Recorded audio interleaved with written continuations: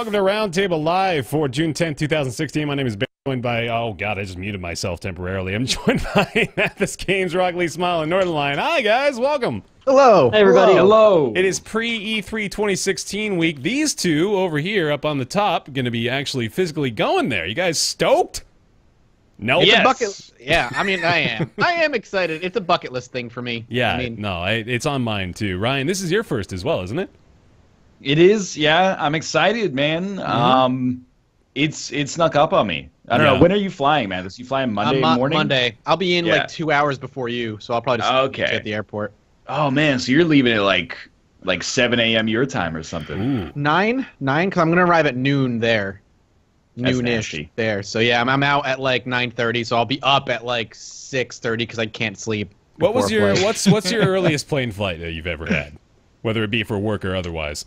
Well, it depends, like, when you cross the line from it being like late night to an early morning. early. Yeah, I gotcha. So I've had like some 5 a.m. flights, some 6 a.m. I feel like when I went for sure. to Sweden or something for Paradox, they had me flying like it was night and it turned into morning kind of thing. oh. Yeah. I remember it being dark and the flight was, dark, and as the sun was coming up, they had their morning lights come on the plane, and it was like a slow thing. I guess that would count as my earliest flight. I like that, man. They try to lull you into that sense of, oh yeah, no, this is your body, everything's okay, it's normal, you're adjusting. There's always some shithead who's never been on an airplane before. They like turn the lights off and then they open their window shade and they're like, well, I paid for a window seat. I want to look at clouds the whole time. That's me. That's you. I love the clouds. I can't stop looking at the clouds out the window. It's so good. There's nothing to be ashamed of, man. I think I could go on a plane 100 times. I'd still look out there and stare at the clouds, man. I gotta take pictures the whole time too, which makes me worse. Oh yeah. If the lights are on in the cabin, window shades can be up. If the lights are down, close the window shades so people can sleep. Otherwise, you got like one little like blinding star inside of the airplane that just fills the whole cabin with light. Really, it was dawn when I did it, and I was a little bit not sure how much I could crack it before it became disruptive. The minute it's like open, it's like boom. Well, just like that's light. what I found out, and then I felt bad about it and put it back down for another hour. But by that point, it's too late, and you've already permanently damaged the sight of everyone on the plane. Yeah. It's like, look, we're flying through the air in a metal cylinder, and I know there's like that commonly established plane protocol that you're laying on us here, but I still think that we can pardon those who may still be amazed by the theatrics of it all, right? You got to give them that. You got to give them that time, that moment. Just so pretty. It's scientifically amazing, but just, if it's bright outside and the cabin lights are off to try to give people the chance to sleep, don't open the shade. That's the. You ever have like when you're landing, you'll be in like a 3x3 plane, and everybody will be like looking out the window and then like looking out the other side and then looking out the window. They're not sure. They need to confirm, man. Just be cool, man. The plane's gonna be fine. Probably, and if it's not like you're gonna look out and be like, "Oh, we're in the Golden Gate Bridge now." Like, move to the right, you know. I just like the way the light hits the top of the clouds. That's all. Yeah, nothing wrong with that. On today's docket, we got all kinds of E3 to talk about, so plenty of stuff there. Blizzard and Facebook are becoming best friends. What that means for you? Could Facebook be trying to steal your identity? Probably.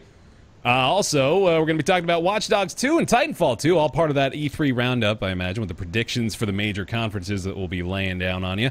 As well as Mirror's Edge Catalyst, Dead by Daylight, and if we have time for it, I want to do a little bit of a retrospective on Gone Home, because that was one of the PlayStation Plus free games this month, and Wife Taffy and I had a chance to check it out again, so we never got a chance to talk about that, too. We were talking about this before the show started today. That came out back in 2013. That was one of the big releases of 2013. That got a lot of people talking, so I'm excited. We may, you know what? Now I'm thinking about this right here on the spot, but maybe we should go back, maybe re-examine a few of those 2013, 2012 gems at some point here in the show. That might be a little fun. Splinter Cell Conviction. Yeah. There we go. My favorite indie game. It's Splinter Cell Blacklists. Oh, Blacklist sorry, I forgot which one you liked. Man, what you eating over there? Nutty Buddy Bar. What the fuck is a Nutty Buddy? Buddy? That's what Doug always ate. Man, they're great. It's chocolate and then like the wafer cookies with peanut butter in between each one. I've heard the Nutter Butter. I've been told that maybe it's Nutter Butter. Maybe that's what I call it, Nutty Buddy. I've been told I'm anti-American for not liking Nutter Butter, so I don't know. That doesn't make sense. Nutter Butter has no chocolate. It's just it's a wafer with a peanut butter center. A tasteless cracker treat. Is it the one that's shaped like a peanut? Yeah, that's the one. That's like Nutter Butter. I've had those before. I like those. Indeed. All right, Blizzard Facebook. Let's talk about that. Yeah, what's going on with that, Bear? So, pretty soon here, in fact, I'm pretty sure it's maybe even rolling out through the summer, players will be able to log into Blizzard's many titles using their Facebook profile. Blizzard and Facebook are in talks with one another to integrate Facebook's Live API into Blizzard's current slate of titles, including, of course, Hearthstone, World of Warcraft, Diablo 3, and there's this little shooter called Overwatch that people are playing. The obvious thing here is that Facebook is massive, and with over 1 billion people at its disposal, obviously Blizzard would certainly like to tap into that demographic jackpot, really, if you will, just like the info storm that is Facebook. But there's also the flip side of this coin, which is that they're also allowing Facebook streaming integration to come to play in their games. So Overwatch, of course, would be a great game to be able to stream directly to Twitch from, but now they're seeming to focus more on getting Facebook streaming going instead, which I don't know if you guys, if this is news to you or not, but it's kind of news to me. I didn't realize people were doing Facebook streaming. Did you? No. No. And my question was, why is this a thing? Like, why do they care? Well, okay, so Facebook streaming, I think that the writing is on the wall there pretty clearly that Facebook, again, they've got a massive audience. They've got the video player built into their website already. They have their own custom video player, so there's a framework there, I guess, as well. But I know, well, I'm getting this story from Polygon. This is where you sent it from me, Nick, and they are streaming on their Facebook page all the time. They're playing Hearthstone on their Facebook page all the time. So I guess this is a new thing, and it made me think. We've been considering what may be able to compete with Twitch. Could it maybe be Facebook? Gamers fucking hate Facebook. They do. Look at the Gamers Oculus, watch man. Twitch. Everybody's freaking out about the Oculus and the DRM. Like, isn't that kind of the same architecture? But if there's anyone that has the capability to compete with Twitch, this is like sort of a pseudo side story inside the Blizzard Facebook story, obviously. But I'm curious. I know we have the obvious bad blood there with, you know, as you mentioned, Oculus bought by Facebook, and now gamers hate them universally. And there's reasons to be skeptical of Facebook and what their actual end goal may be. But it is interesting to think if Twitch needs a competitor and YouTube clearly isn't really the force that we thought they would be in respect to that.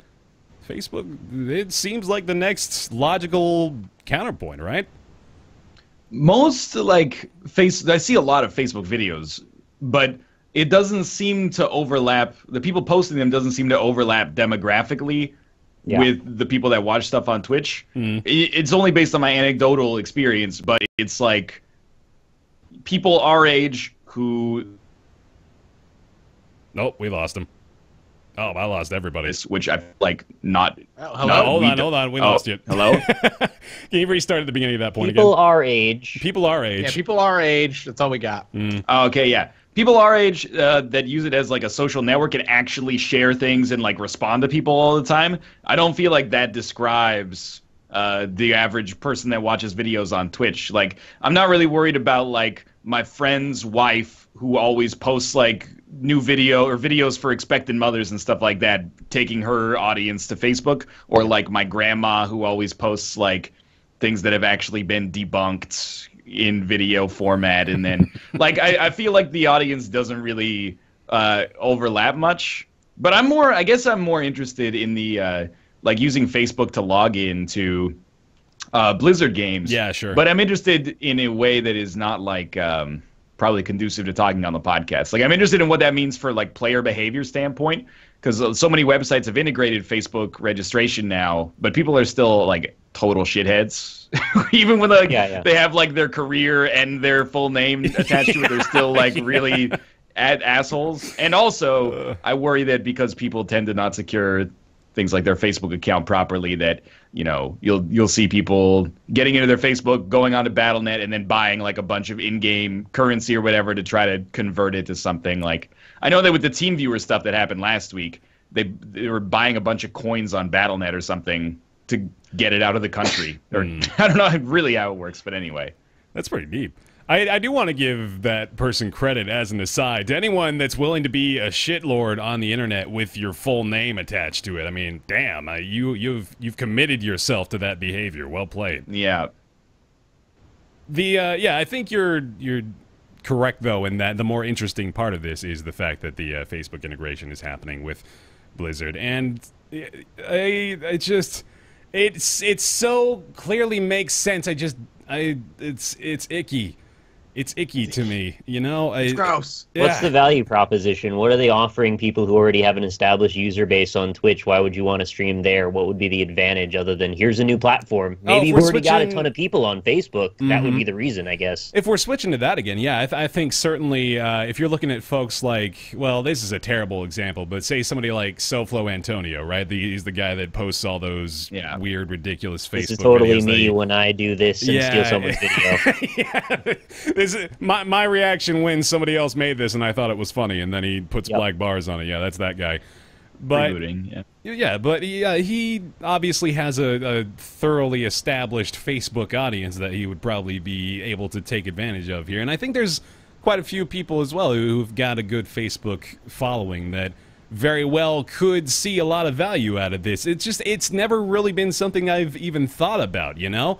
I never thought, okay, well, yeah, YouTube isn't really going to cut it. Dailymotion, I don't think, is going to be a really big competitor. We've got Vimeo over there that's another video website. You know, like, those are the things we think of primarily. But Facebook is showing that they're at least interested in this area of, you know, mass media, right? Like gaming in particular. They have bought Oculus. Obviously, they've got an investment there, but they've also just not really steered away from going this route. So it's a possibility, but it's also just not exciting at all. That's the worst part. Yeah. Even if this were to happen, I don't really want it to. I'm not looking to go to Facebook for you know, streaming competition. I want to get away from Facebook as much as possible, and I was kind of feeling like that was the direction we were headed in, yet I find out so many people are still very entrenched over there. Yeah. I'll admit, like, for some services, I will just use my Facebook login. Like, if they have the option to integrate it, I disable all the stuff that allows it to see, you know, or to post on my wall or whatever. Yeah. But, yeah, for stuff like Spotify, I'm like, why not? But I recognize that, I mean, I'm a little paranoid about this kind of stuff. So if I do it, I think that a lot of people will not even hesitate to do it. But I mean, this is again up my own butt. But the streaming stuff, I don't think it's really meant to compete with Twitch. I think it's just, you know, Facebook is integrating into its platform. I don't think it's going to be like a game specific competitor to Twitch. It wouldn't be my assumption. But I imagine, you know, if they purchase, well, since they purchased Oculus, they're like, maybe it would be good to integrate something like this into our platform and just kind of like double dip, you know, make money off of the purchase, not just on sales, but on keeping people on our website more. People who are streaming from Oculus, you know, they'll keep them here, and we'll see what they click on, how much of it they watch, and we can use that to sell ads, basically. So it would be their demographic solution to live streaming. So it would run in parallel, not so much a competitor. Yeah, that makes more sense. Yeah. Of course, the objectively cool thing about this is that they're also adding the go live functionality into the games directly, which is neat. But yeah, that's just sort of a yay. That's cool. Yeah, streaming's not that hard. I don't know. I don't feel like it needs to be I kind of feel like that too. Honestly, I'm starting to think like you're almost making it more complex when you build the streaming into the game. Where like right now we already figured it out. Like it's not that tough for us anymore, so long as you let us either capture the window or we have the appropriate hardware. Biased. I mean, we've already figured it out. Not everybody. Well, but at the same time, I think like the ability for anyone to be like, okay, I'm going to go download OBS and learn how to capture a screen region, and then that's sort of the barrier to entry to, like, you know, like the very base level of recording gameplay footage. But tutorials everywhere. I feel like anybody could figure it out if you just have about 2 hours of free time. I kind of agree with you. As a 27-year-old, Facebook news feeds are already like really, really bad. Yeah. The only thing sadder would be the ability to watch the people who make the Facebook news feeds actually just like stream their days every day. Just quietly talking to themselves in your wall as you scroll up past them. Man, those are the new websites I'm seeing pop up. It's just like literally the idea is stream your whole life. Everything you do is interesting. Yeah. Man, it's like the one of the recent Facebook controversies in Canada, or controversies that blew up on Facebook, was like Kraft used to manufacture its ketchup, or sorry, Heinz used to manufacture its Canadian brand of ketchup in Canada, but they moved the factory overseas, and then French's, the mustard company, opened the plant back up and started making ketchup back in Canada, and there was like this, I stand with Heinz, I stand with French's stuff. And all I can picture is imagining like scrolling through my Facebook and watching like 10 different people pontificate about, well, it's just ketchup. I don't know. It's Canadian people working Canadian jobs, making Canadian ketchup with Canadian tomatoes. And like, that may actually be the first thing ever where I'd be like, you know what? Maybe I just don't need Facebook anymore. We've gone too far. I've been on the verge so many times of just being like, I don't need Facebook. I just delete it. But then there's like the one or two family members that it's the only way I can really kind of keep in contact with them. No, I think we all have. It's like those one or two people that are like, okay, we have to stay on Facebook to be able to talk to these people, because otherwise for parents it doesn't and happen. Relatives and grandparents to talk to each other, and it's easier for me to just ignore it than to delete my account. Yeah, that's how I am, Which too. is like, hilarious that's like the arc that Facebook has gone through. It went from being the early adopter kids thing to this is what we keep so we can talk to grandma. It is. Facebook has aged in like dog years. Yeah, man. It's now a grandmother who just makes a post that's like, "What are the first words that Jesus says to you when you get to heaven?" And then everybody comments like, "Wow, that's nice." Mm-hmm. Yeah, exactly. Facebook has become this thing where like I'll visit once a month or once every other month. I'll see just people yelling at like family members and friends yelling at each other about politics. And my mom has discovered like Facebook memes, and she thinks it's like hilarious. Her whole feed is just like funny Facebook pictures that have like hilarious captions on them. That's all it is. Facebook legitimizing freaking minions for 2016. Oh god. You know what though, man? I'm gonna say that parents or older folks finding memes, I actually kind of find it adorable, to be honest. I think it's like they're like experiencing this whole new section of the internet they didn't even know existed. Yeah, man. Last time I was home, my mom asked me how to pronounce the word meme. What'd you tell her? I told her meme. Okay. Meme? You didn't want to mess with her? I didn't tell her meme. She's going to end up embarrassing herself in front of some of the internet's most prolific meme makers. I think you mean meme makers, actually. You're really being disingenuous here. But the problem, I think Facebook is fine, except for the privacy concerns, but we fucked it up. When we got it and we were so excited that we added everybody, it's like we opened Pandora's box. But instead, it's like, hey, we said hi to each other once. Let's add each other on Facebook for the next decade. That's we've set unrealistic expectations. The Facebook thing should be like, hey, we've known each other for a while. Is it cool if I add you on Facebook so we can connect more easily? Yeah. But in college, it was like, I saw you at this thing. Like, we're best friends. Yeah. We're going to be inextricably linked until the 2020s. God forbid if you took a picture with him, man, because then it's all over. You are permanently locked to that person. Tagged and bagged, baby. You remember back? I like that. Back in the days of MySpace, you had your top whatever friends. I was gonna bring that up. I'm like, I missed the days of having your top 8 friends, man. You miss it?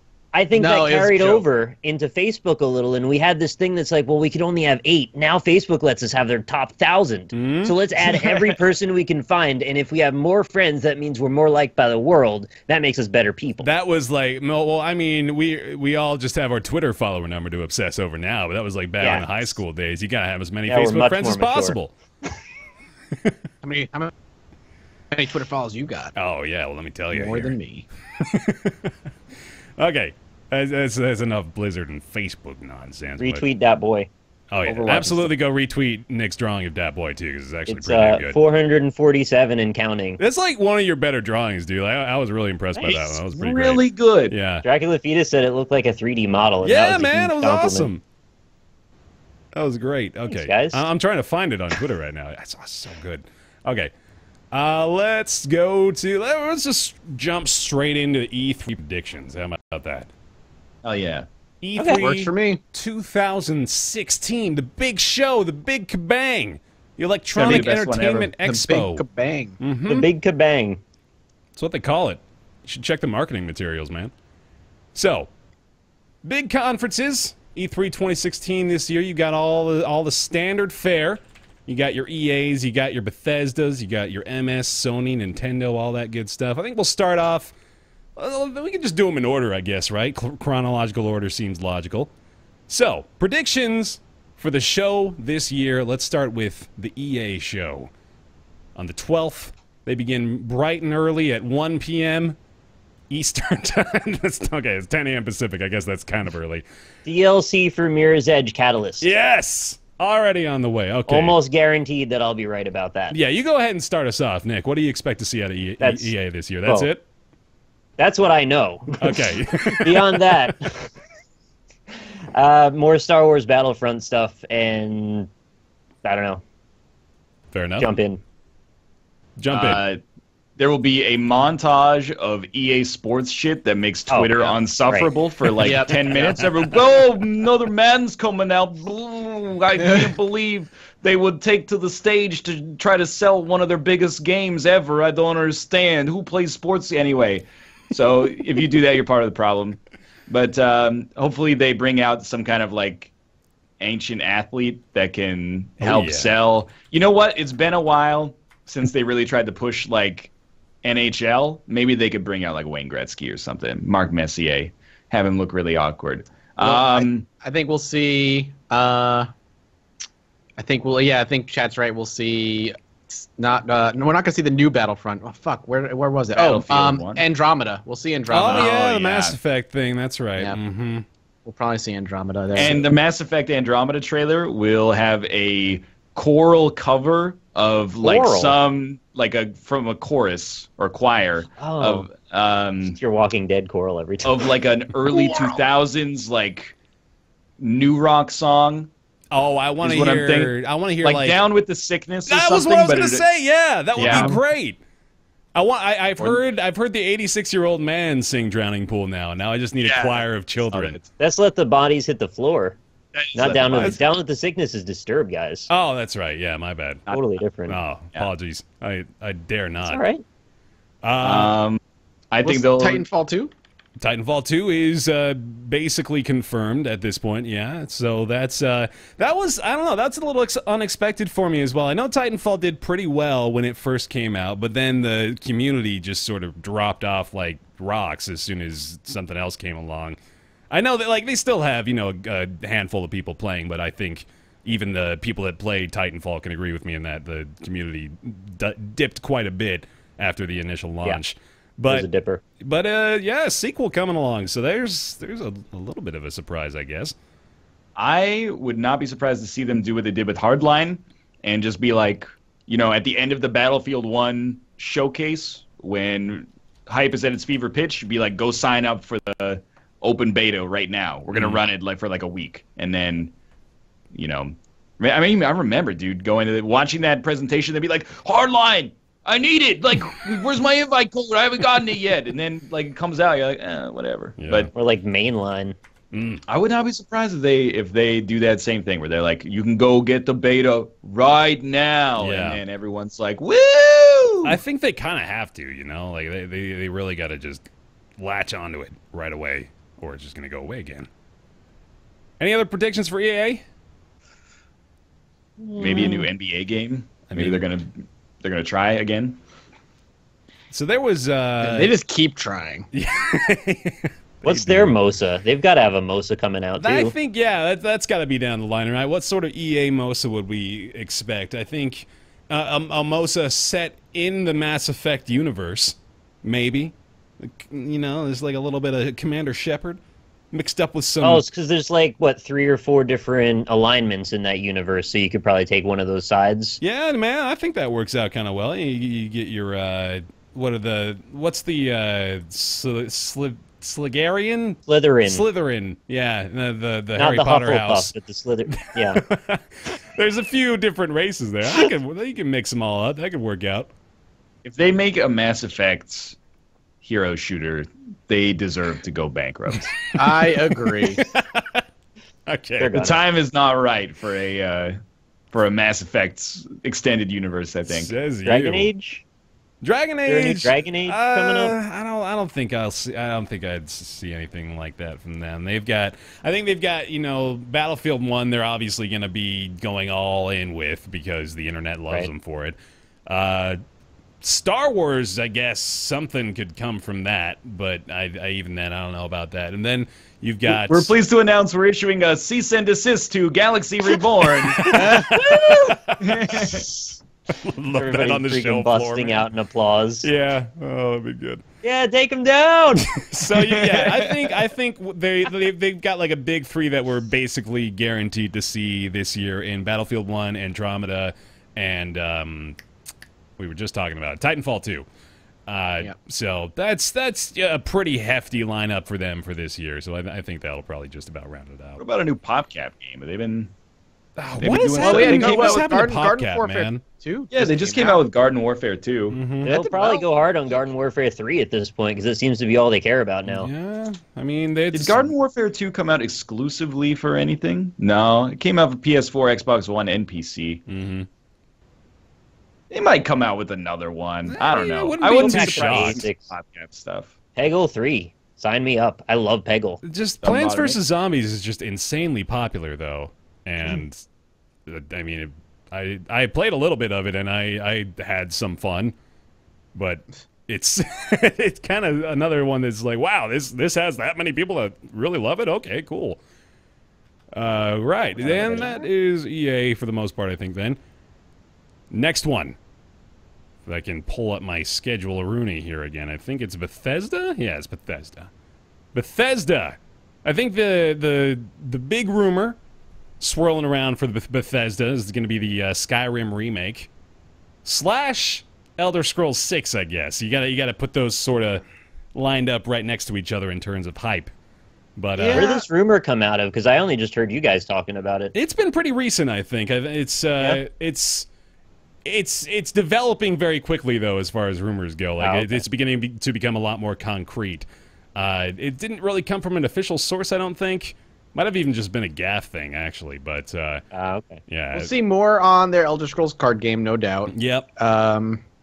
If we see a remaster of 5, cool. If we see the announcement of Elder Scrolls 6, I'll be cautiously excited, but I'm kind of sick of their formula at this point because all the games starting to feel the same. That's fair. They're all kind of just reskins in a updated old engine. I mean, I understand like most engines are just built on older engines, but it's Fallout 4 was kind of just like a shinier version of the Skyrim engine. They need to do a lot with their formula for me to be like buy-in, I think, again. I really want them to create a much deeper game, and The Witcher 3 did that for me. I kind of want to see. It doesn't need to be that like The Witcher 3, but I want more depth and complexity to their games than what's available right now. I think the Skyrim and Witcher 3 comparison is really solid, actually. I feel like they're kind of parallel to one another now, and not to mention the fact that like I've seen recently some new posts coming up about even further Skyrim mods. Like people have been modding Skyrim for 5 years, and they're still making it better.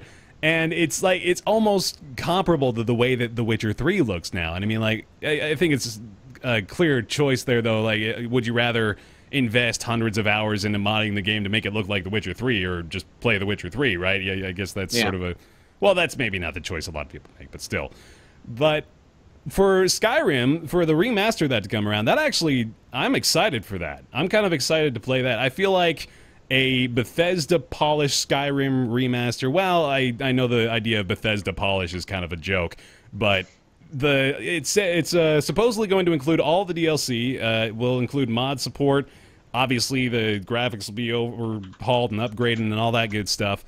But I loved Skyrim when it first came out. That was another one of the few that I went to the midnight release for. That was a big release for me. Big deal. And yeah, it was great. So I'm pretty excited for that.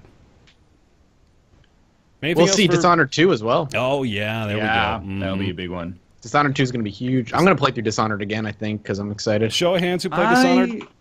I still haven't. You haven't? I played a little, but like Mathis, I'm gonna play through it before the game the sequel comes out. It's not a terribly long game, if I remember correctly. No, it's only like 7 or 8 hours, I think. It's like 45 minutes if you're BizSnap. Yeah, I was gonna say I watched BizSnap beat it about 15 times. Man, he's entertaining as a streamer. Let's just make it as base level as a compliment as I can give him. I would not be surprised. Well, I mean, I think there's some obvious stuff. Like, I think there will be like a Doom expansion maybe will get announced. That'd be cool. But even more in keeping with that, I think maybe Bethesda's like, hey, Doom did better than we thought. Wolfenstein did better than we thought. Maybe we should just keep like doubling down on these like old properties and actually making new versions of them that are sick. So yeah, I wouldn't be surprised to see right? like a new Wolfenstein. Honestly, they're good remakes, I guess, or relaunches of these old franchises. They're I'm really not going to spoil, but I have to say, based on how Doom ended, I feel like they are setting it up for a sequel. If only by the way that they're copying the previous trajectory of the original game and its sequel. And I won't say any more than that. Fair enough. But if you finished it, hopefully you know what I'm talking about. I would also say, and I'm going to throw Rob under the bus here, but he seems to think that there is going to be a sort of like a New Vegas analog to Fallout 4 that might be announced. Like handing off the property to another developer? Perhaps, or that something's been in parallel development. But I also feel like they're not done milking Fallout 4 yet. Yeah. Sure. But this is all, I mean, we should point out that it's all conjecture. But I think that there will be at least one more big story DLC released for Fallout 4. It doesn't seem in keeping with the New Vegas model to just release like Automatron and then Far Harbor. And I think there's one more, but it's like the Wasteland. It might have even already come out, but I would not be surprised to see one more. But I would be stoked to see like an actual a Fallout 4 engine-based, more RPG style Fallout side. My dream is give it up to Obsidian again. Yeah, like let me see Obsidian take the reins and make another game with that engine, because New Vegas is my favorite of the two older Fallout 3-esque games, I guess. So it's just, I think I've said it before, and I'll say it a million more times. Obsidian writes a better story, while Bethesda creates a better, more interesting world to walk around. I agree. I think the cycle for Fallout 4 is probably not done yet. I remember, actually, I bought every Fallout 3 DLC, weirdly enough. Like, I liked it well enough that I was just like, this is just, it's so much fun. I want to keep playing it. I was like, I think there were 5. Yeah. There was Anchorage, there was the Mothership, and then there was, there was like a Brotherhood one, right? Broken Steel or something like that.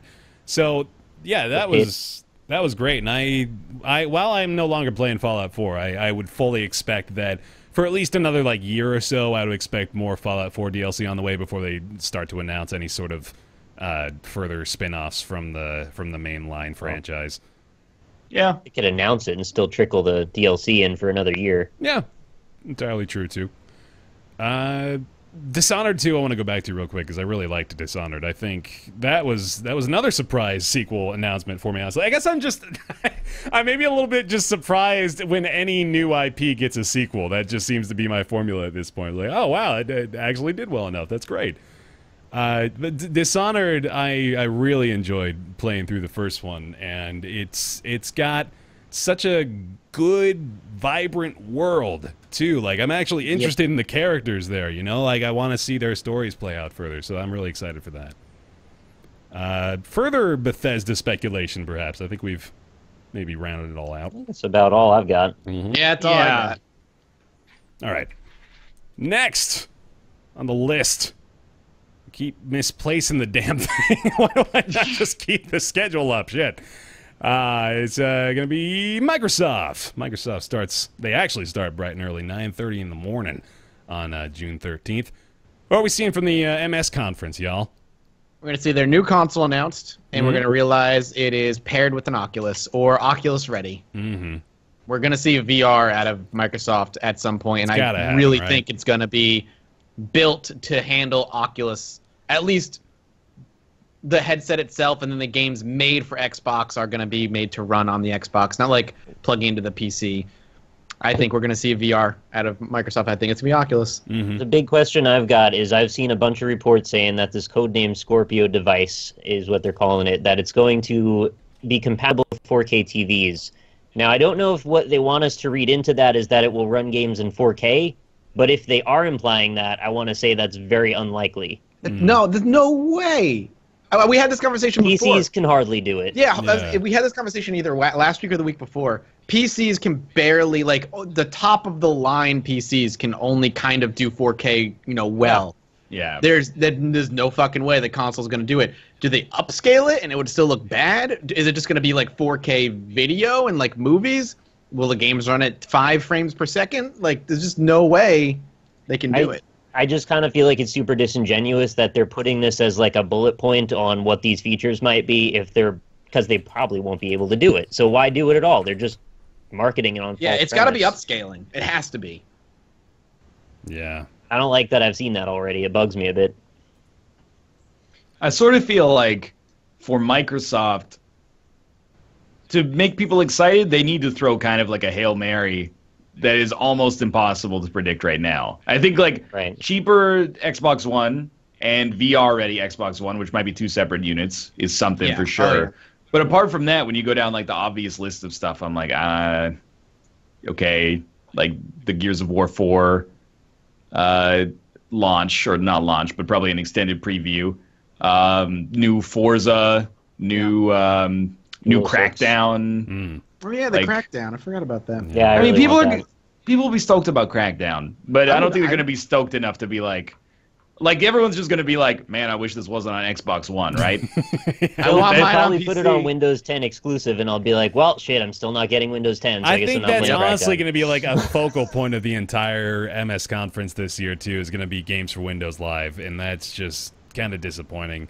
It's another. It does feel like people care about the software once the hardware, like foundational level, is taken care of.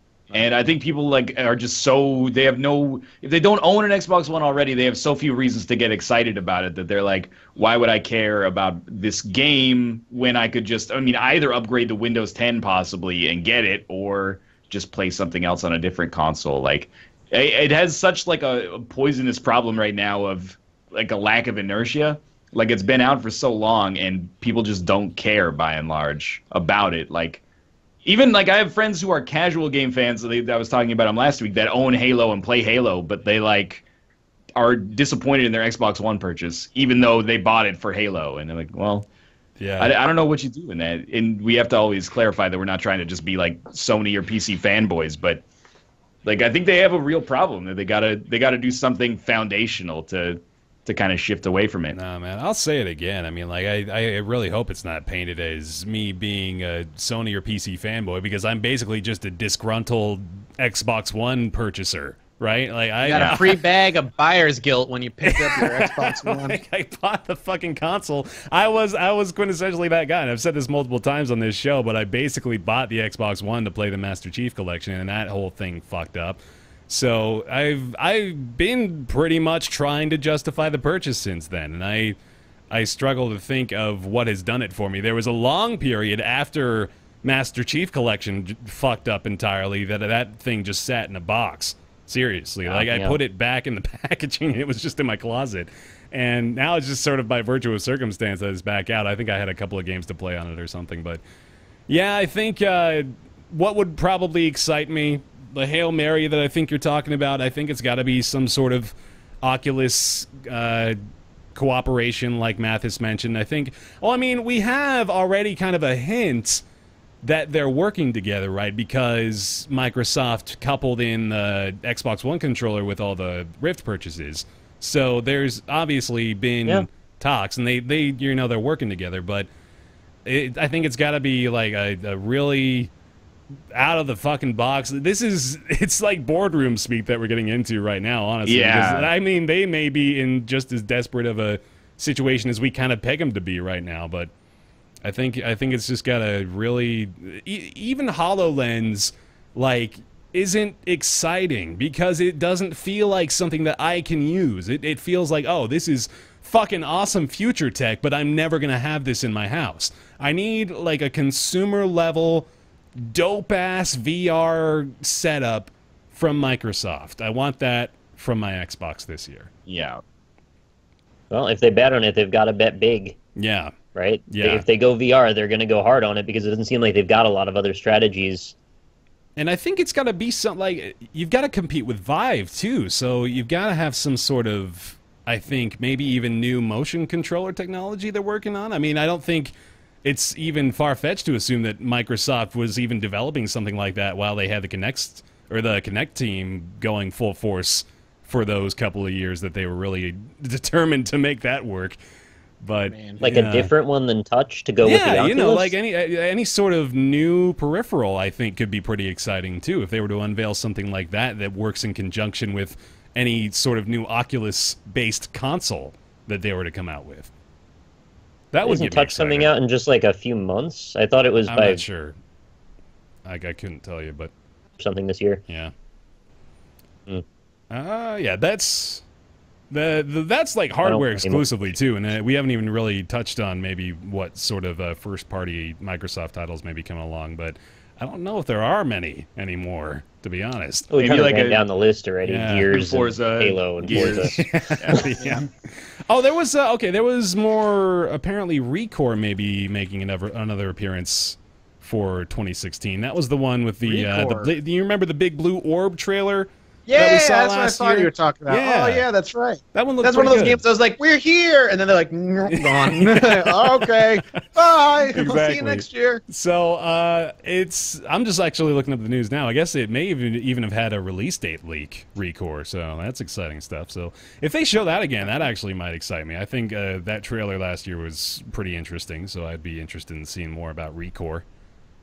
I've said it time and time again that, like, at this point, I'm so out of touch with at least rabid, like, fanboyism for this stuff that this may actually just be wrong. But for me personally, the Xbox One, even though I own one, is kind of past the point where I can just, like, be excited to use it based on the software. Yeah. Like, it needs... even the PS4 has this problem for me, but it's got the exclusives that I like, so it kind of gets over it a little bit. But, like... for me, they would have to be like, here's like 10 amazing looking games, and then I'd be like, you know what? They're making like a real effort to bridge the gap here between either PC or PS4, depending on your perspective. What about? There was another game that made the Xbox like something I contemplated. Is it canceled? It was the Platinum game. The Platinum game with the dragon. Do you know what I'm talking about? Scalebound. Scalebound. Yeah, where you're the guy with the it's like the future, but he has like a dragon pet. It was Platinum, which made me excited. Yeah, I remember now. I'd forgotten about that. 2017. All right, that was another one that was. I remember. Maybe we'll see some more Scalebound. And we got the IGN gameplay preview up here, pre-alpha. Is that like what Platinum does now? Like they're the studio that you buy an exclusive from to sell your console. They gave Bayonetta 2 to Nintendo, and then they're gonna go for Scalebound on the Xbox One. Dirty pattern. Good on them. I like Platinum. All right, right on. Platinum is hit or miss, man. They're like great, or they get like the Ninja Turtles game or the This Korra is like game. good Platinum though. Yeah, this is Platinum. Isn't there like a theory Platinum has like two teams going, like the A team and the shovelware team? That's how it seems to be. Like based on the fact that half of the stuff they come out with is like a 9 and half of it is like a 3. Yeah, yep. It's really weird. That would be weirder though if it was all the same team and they just had like a really weird period of inconsistency. Where did the Transformers game land? Wasn't that like in the middle between the two? That was like a 7 5 or 6, I thought. I actually heard pretty good things about the most recent Transformers game. I heard people were really enjoying that one. Yeah. I mean, it's based on your love of the series. The Legend of Korra one sucked, and apparently the Ninja Turtle one sucks. Yeah. Oh, I knew the Ninja Turtle one wasn't getting too well received, yeah. All right. Well, that might do it for Microsoft then. Next up on the list is good old PC gaming, if we want to even really give that the time of day. I don't know. Shorter. Here's what I was just about to say, I really hope the PC gaming show is way shorter than it was last year. Yeah, and definitely. less awkward. It's always been just sort of an afterthought, I feel like, too, you know? Well, this last year was the first time there was like a proper PC showcase. It's a good initiative, but they also like. I sort of feel like they need to, as the producers of the show, and I love how we're talking. We know there's going to be cool stuff, so we're like, okay, here's what I want out of the show. Like, I'm not worried about announcements, but they need the producers to be like, you don't need to be on stage to talk about your Guild Wars 2 DLC for 15 minutes. Like, you come up, show the trailer, it'll be out here. These are the features. Get off the stage. Like. You don't need to have everybody that comes on sit on the couch for 10 minutes and explain what they're doing. Like, people, that's not what they're there for at E3. They just want, like, oh, shit, big announcement, Twitter. Big announcement, Twitter. Oh, snarky tweet. This doesn't look very good. Like, if they could make that a little, like, bring people on for cool stuff if it's amazing, if it blows people away, but, like, minor stuff, just keep moving. Announce it and keep moving. They got 90 minutes this year. That's way better. Last year was like 3 hours. Yeah, I was gonna say, wasn't last year like it just never ended? Do we know it was actually 3 hours, or did it just feel like 3 hours? I think it was 2, honestly. Literally 3 hours. It was 2 or 3, but it was long, yeah. I'm fine with Day 9 hosting again. He was great. Yeah, no complaints. And it's brought by AMD, isn't it? PC Gamer, I think, is actually doing it this year. Okay. And they've got their list as well of what they expect to show, or at least who they expect to show, which includes... Oh, AMD is on the list, too. Okay, that makes sense. New World Interactive's on there. You got Oculus, Paradox Interactive, Square Enix, Relic, and a few others as well. Looking like a pretty good Is that lineup. an invite-only show, Ryan? We should go to that one. No, that's free to attend. We should go sit on that. All you got to do is reserve a ticket. I'd go, well, okay, we're fucked. Yeah, I was gonna. Oh, okay. Yeah, My E3 ticket doesn't get me in. God damn. I'm not paying to watch ads for one, but also that's probably already spoken for, is my guess. But that's cool though. Yeah. I would go absolutely if we can. Do it. All right, cool. Do it. Report back.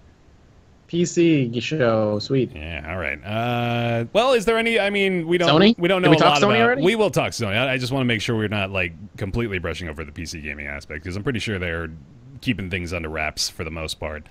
But I don't know what exactly we want to hear from them. Yeah, we never it's really. Just like, man, I'm in this space all day, every day. Like, I find this news out anyway. This is not a huge thing for me.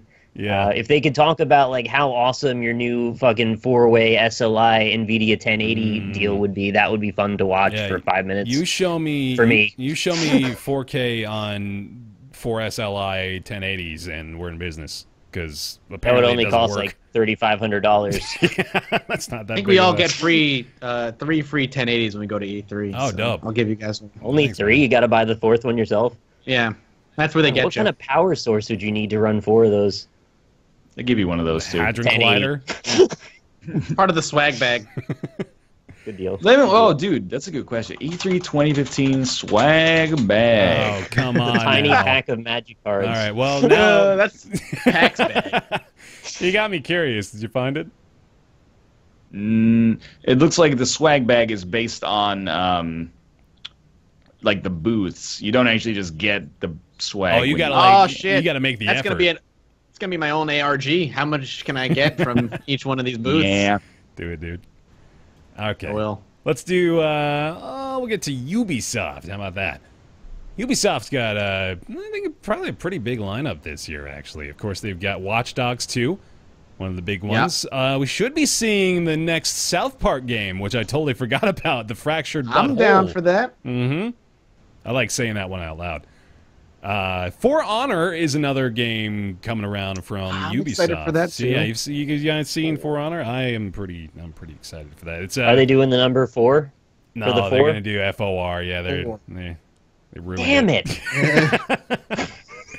But that's like the Viking theme, and just really that alone almost sells me on it. So excited for that too. You should call it Thor Honor. Oh, I like that better. That's pretty good, actually. Yeah. You guys excited to see out of Ubisoft? Mathis? See, I'm so like, okay, I'm excited for Honor, but hopefully I wonder if it'll be playable there. But I'm so Probably. if like E3 in general, I have a healthy amount of like, well, we'll see how it actually comes out. I mean, Watch Dogs. See, the thing with Watch Dogs, people shit all over it, right? And they're pissed because it was marketed in a particular way. Yep. It didn't look like it was marketed. It didn't necessarily play like it was marketed, but it was still a solid game. Like, it was a game that was not terrible. It was like a 7 or an 8, depending on how much you liked it. I'm excited to see what they've taken from the criticisms and make Watch Dogs 2, because the parkour elements in Watch Dogs 2 at least look cool. I like that. They do. I will give them that. And apparently the driving is going to be a lot less shitty. It's going to be more GTA style, I guess, more arcadey. But I'm not going into that any Ubisoft game going, oh my god, this is going to change the face of gaming. You're not doing this. What I'm about to say, you're not doing it. Okay. But I will say, I'm living in the worst possible future that branched off of the darkest timeline. Yes, the darkest timeline, precisely. Because now there's a budding narrative that I expect to pick up steam if the marketing material is as good as it usually is from Ubisoft, that Watch Dogs 2 is going to be a redemption game. It's going to be to the Watch Dogs series what Assassin's Creed 2 was.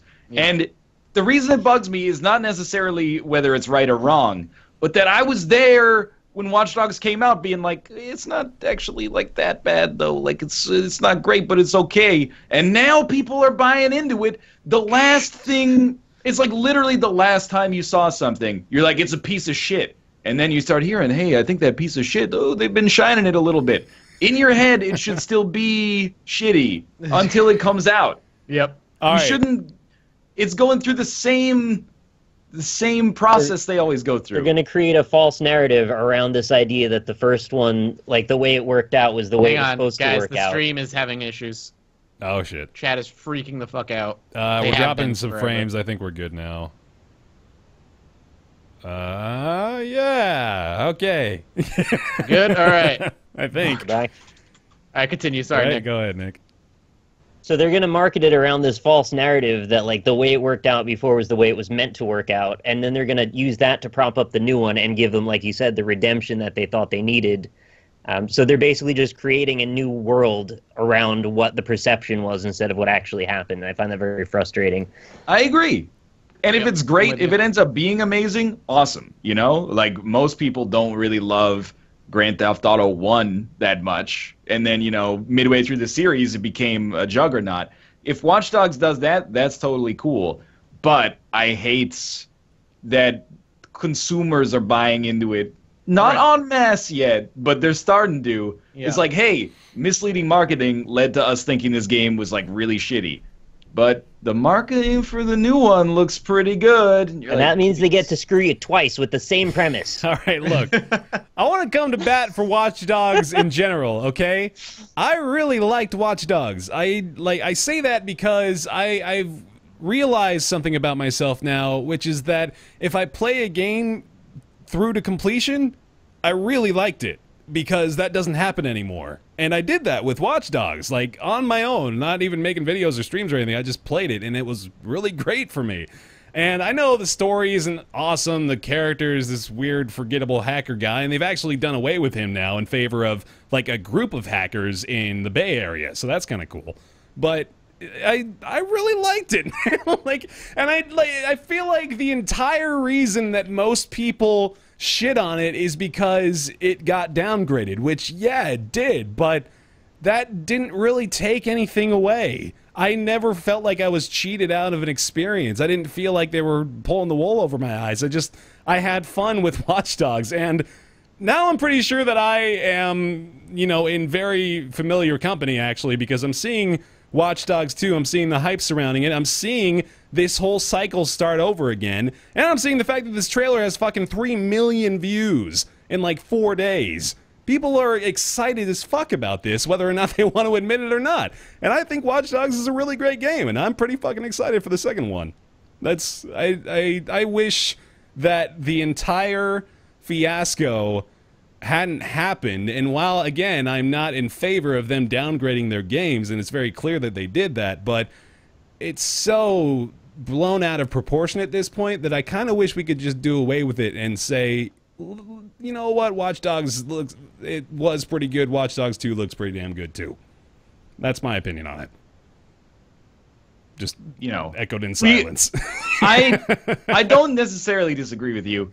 I also beat Watch Dogs, and I thought it was okay. I was like, this game's all right. The only thing that bugs me is people shitting on it, also building the narrative that this is like the redemption arc. But I'm also of the opinion, like, people are watching like the Warcraft movie, which I have not seen, and they're like, yeah, it was pretty bad, but I'm excited for the sequel. And I just don't understand. It's like the same psychology that for whatever reason doesn't resonate with me. But different strokes for different folks. Yeah. If it's great and I look like an asshole as a result of this conversation, that's fine. If the game's great, that's the only thing that matters. But I mean, we're talking about E3, and I'm bitching about marketing, but like, oh yeah. I wish people would not buy into the marketing so much yet. It's funny to hear the people talk just about the Warcraft movie, because from what I hear, it's like, well, the reason people think it's good is because it didn't like shit on the lore and shit on the game. It's like, well, it's still an okay to bad movie, but hey, they didn't shit all over the lore and make it good for the so thumbs up. It's like, that doesn't make a good movie. Great, they respected the world and the lore, but if it's a shit movie, it's still a shit movie. Doesn't that disrespect it more than not shitting on the lore? Well, man, they didn't fuck up the game world, all right? So at least give them credit for that. They only fucked up their own world, and as long as they only fuck up their own shit, that's fine by us. People design the rules as they go, it seems. I don't know, it's really malleable. Yeah, a little bit. My opinion on Watch Dogs is that I didn't think it was a fantastic game. I also didn't think it was an awful game. It was somewhere in the middle. I like sandbox games enough that I can pretty much always derive some entertainment just from dicking around in them. So that for that reason alone, I'd be just fine with playing with 2, especially, and this is bolstered by the parkour elements, which look good. Yeah, they do. So even if there's nothing more to the game mechanically than, okay, you can move fluidly through this world, I'll still have fun dicking around in that. Doesn't mean I'll enjoy the game for what they tried to give me as far as a narrative presentation, but I have fun with things the way I want to have fun with them sometimes. Yeah. And I would probably buy it on that premise. Indeed. All right. And you know what? Everybody here gets the right to buy Watch Dogs 2, because we gave Watch Dogs 1 a chance. Yeah. That's right. At the trash dance. Earn that shit. Exactly. People were so looking for. I just remember people playing Watch Dogs and looking like for the smallest thing wrong and being like, they fucking downgraded it. Yeah, absolutely. I remember people going up to the windows and being like, the reflection doesn't reflect the thing behind me. It's fucking bullshit. There is an interesting. It was bullshit though. To be had probably at a later podcast, but there was that video this week that was like, the promises Ubisoft has made and the ones they haven't delivered on. And I think there's an interesting conversation to be had about like what marketing material means in terms of like an implicit contract between the developer, the publisher, and the consumer. Because there's some stuff like there's already the disclaimer like this may not represent accurately the final product of the game.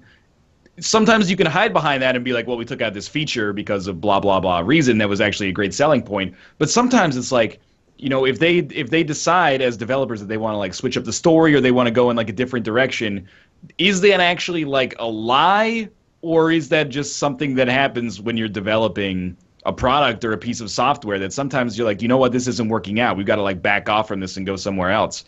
And I think that's why I'm always like, people even joke about it, say like anti-consumer, when I'm like, don't buy into the marketing material. But the marketing material is like a promise of something that does not yet exist. It's like, this is what this is going to be, but things, they change as they're in motion, Yeah. They don't always hit the target. And what the funny thing is there, too, they can use it as cover. Even if they didn't mean to do anything malicious, the people who do want to use something malicious can use the fact that it's a moving target as cover to release shit that isn't good. And there are ads, I think, that are deliberately deceptive.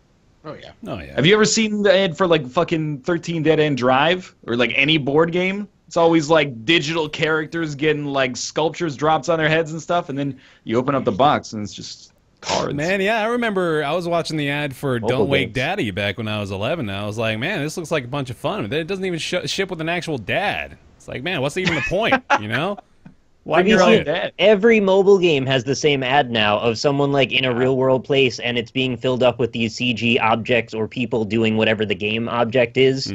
That's just the ad now. Yeah. I don't know why that's the ad. Yeah, I know what you're talking about. Well, Other Ubisoft games of note, mentioned briefly here, this new South Park game, The Fractured Butthole, is coming around. That's what they're calling it? Yeah, The Fractured Butthole. That's the like play on words. butthole. Yeah, you got it now. So from last year's E3 was when I believe they announced the new South Park game. Did you guys play The Stick of Truth? Anybody? Yes. Yeah? I finished it, actually. You did? What did you think of it? I thought it was actually very good. Yeah. I would give that like somewhere between, like maybe an 8, somewhere in there. It's pretty good. I'm more in the 7 region, but I thought it was all right. I got a little bored of it, honestly. I think I wasn't really wanting like a pure RPG sort of experience in South Park, but that is what that was, and what a lot of people liked as well. So I think that was clearly just an issue of my personal preference toward it. But I think it was too easy. Like, was it pretty easy as well? It was way too easy. My problem was it wasn't that funny, honestly. Yeah? There wasn't that many great jokes I found. Agreed. Whatever. It wasn't bad is the point. Not. I thought that the humor was like at the level of like your average South Park episode. South Park. Cat Pack. Yeah. I'm excited to play the new South Park, though. I think even though I didn't really enjoy the actual gameplay of the first one, The Stick of Truth, I still was, having a good time just because it's like, I think the easiest recommendation ever for The Stick of Truth and then probably subsequently The Fractured Butthole is going to be, if you like South Park as a show and you are kind of interested in games, then you're probably going to want to play it, bottom line. And I think that's all we've got for Ubisoft, right? There's a new Ghost Recon, I thought. Oh, yeah, there's a that Ghost was announced Recon last year, too. Yeah. What was that one? Wildlands. Yeah, that was it. Ghost Recon. I'm Wildlands. okay, like, if they keep making these tactical shooters pretty good. That's fine by me. What was the last Ghost Recon game you played, though? Mine was on the PS2.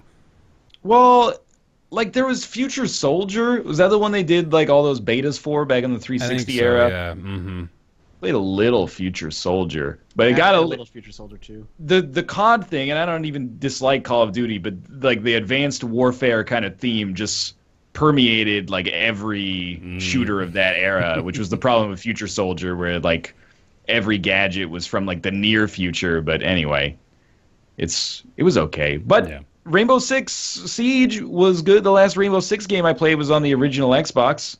Yeah, Vegas. Or no, that would have been just the original, oh, you know what? Right? I did play Vegas. You did play Vegas as well? Vegas was you good. actually Vegas 2? There was also a second Vegas 2. You inadvertently caught me in a lie. I did not play Vegas 2, though. Oh, okay. There we go. All right, and that is Ubisoft. See, what? Wait, Vegas was Rainbow Six. Yes. Yeah, we were talking about Rainbow Six. From Ghost Recon to Rainbow Six. I got They get confusing. Continue. All this Tom Clancy shit, man. He's got, it just occurred to me, he's got like, is it 3 or is it 4? He's got Ghost Recon, Rainbow Six, Splinter Cell, and Hawks. Oh yeah, oh god, I remember that. How'd you forget about Hawks? There was only one, I think, right? Hawks. Oh god, was that going to be a franchise? I mean, if it did well, I'm sure it would have been. Yeah, I guess so. I just tried to spell it with a Z. I thought they were getting a little, Oh, that's too cheeky. Edgy with their marketing there. All right. Well, yeah, that's Ubisoft. Are we not seeing an Assassin's Creed this year? I mean, it's a possibility. I think they didn't announce a new one last year either, did they? I thought they were like, we're taking a year off or something. Yeah, there's going to be a year break between Assassin's Creeds now. We forgot the Division is also Tom Clancy. We'll see an expansion God, of the Division maybe while we're there. Maybe we'll see a Division expansion announced. Yeah, it could happen. I think, the Division has still maintained their player base fairly effectively. They're also taking a really harsh stance on cheaters, I think, in line with what Blizzard has been doing, too, so... They're looking pretty good there. I think the Division is going to be sticking around for a while. I kind of got tired of it already. I was actually kind of into it right off the release, but now I haven't played it in weeks, and I think there's a pretty obvious reason for that in that I've been playing Overwatch instead. But also, it didn't really capture my attention too much. So maybe an expansion might get me back into it. But yeah, the Division's doing pretty well. Okay, sweet. On to Sony then. That's the final big conference. Is Sony? They usually end up going last and. going out with a bang, at least for the last few years. So probably going to follow suit again this year, right? What do you guys? Isn't what are you guys predicting Nintendo the last one? Oh yeah, I guess so. Yeah, they're going to be there. They're just doing the treehouse thing, right? It's not like they're doing a Zelda thing expose. They were doing the big Zelda reveal, and then they keep saying that it's not just going to be Zelda at E3 as well, but it's not going to be the NX. Yeah, it's not really going to be anything else. Sorry, go ahead with the Sony. Yeah, sure. So Sony, what do we expect out of Sony this year? Somebody else go ahead and go with the Sony predictions.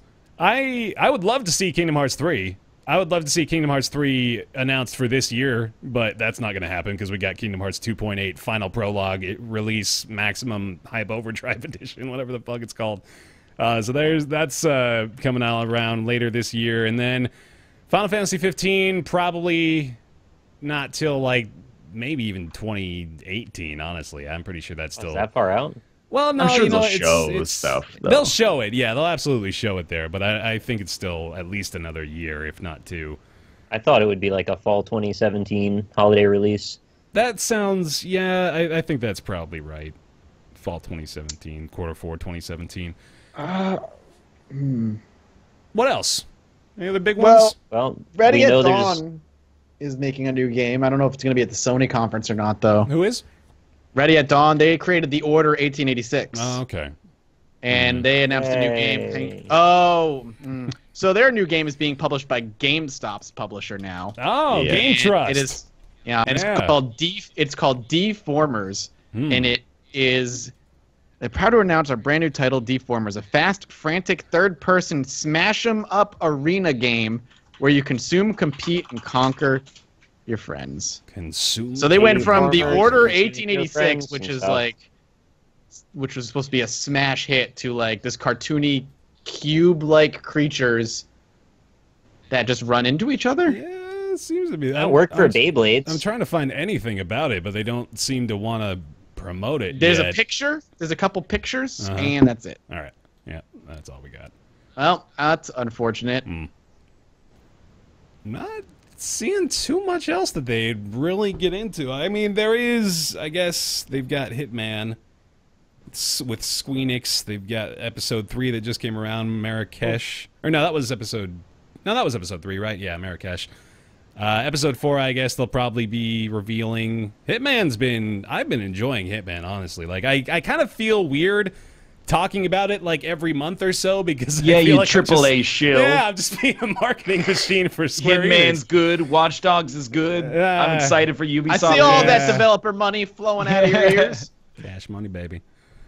I don't know why you're not mentioning the 4.5, the re-release of the PS4. That's supposed to be. Oh yeah, of course, yeah. That's the same story as the Xbox redesign. There's the big one. So it's actually been confirmed to exist. The PlayStation 4 Neo. That's the in-house term for it. Okay, so this is a direct quote from Andrew House, president and chief executive at Sony, who said they are working on a high-end PS4. It is intended to sit alongside and complement the standard PS4. They'll be selling both versions through the life cycle of the console.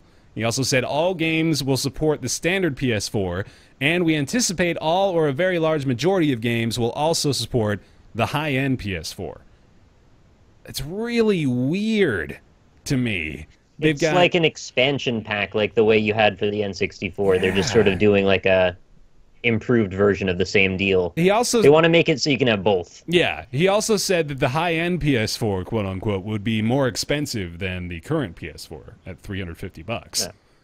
And that he's really not doing a good job of pitching us on this right now. He's saying not only will you have to buy something in addition to your PS4, but it's going to cost more than your PS4 cost initially. So there's they're probably going to do some kind of thing with PSVR. Maybe the extra box that you need for the PSVR will end up not being necessary if you buy the 4.5.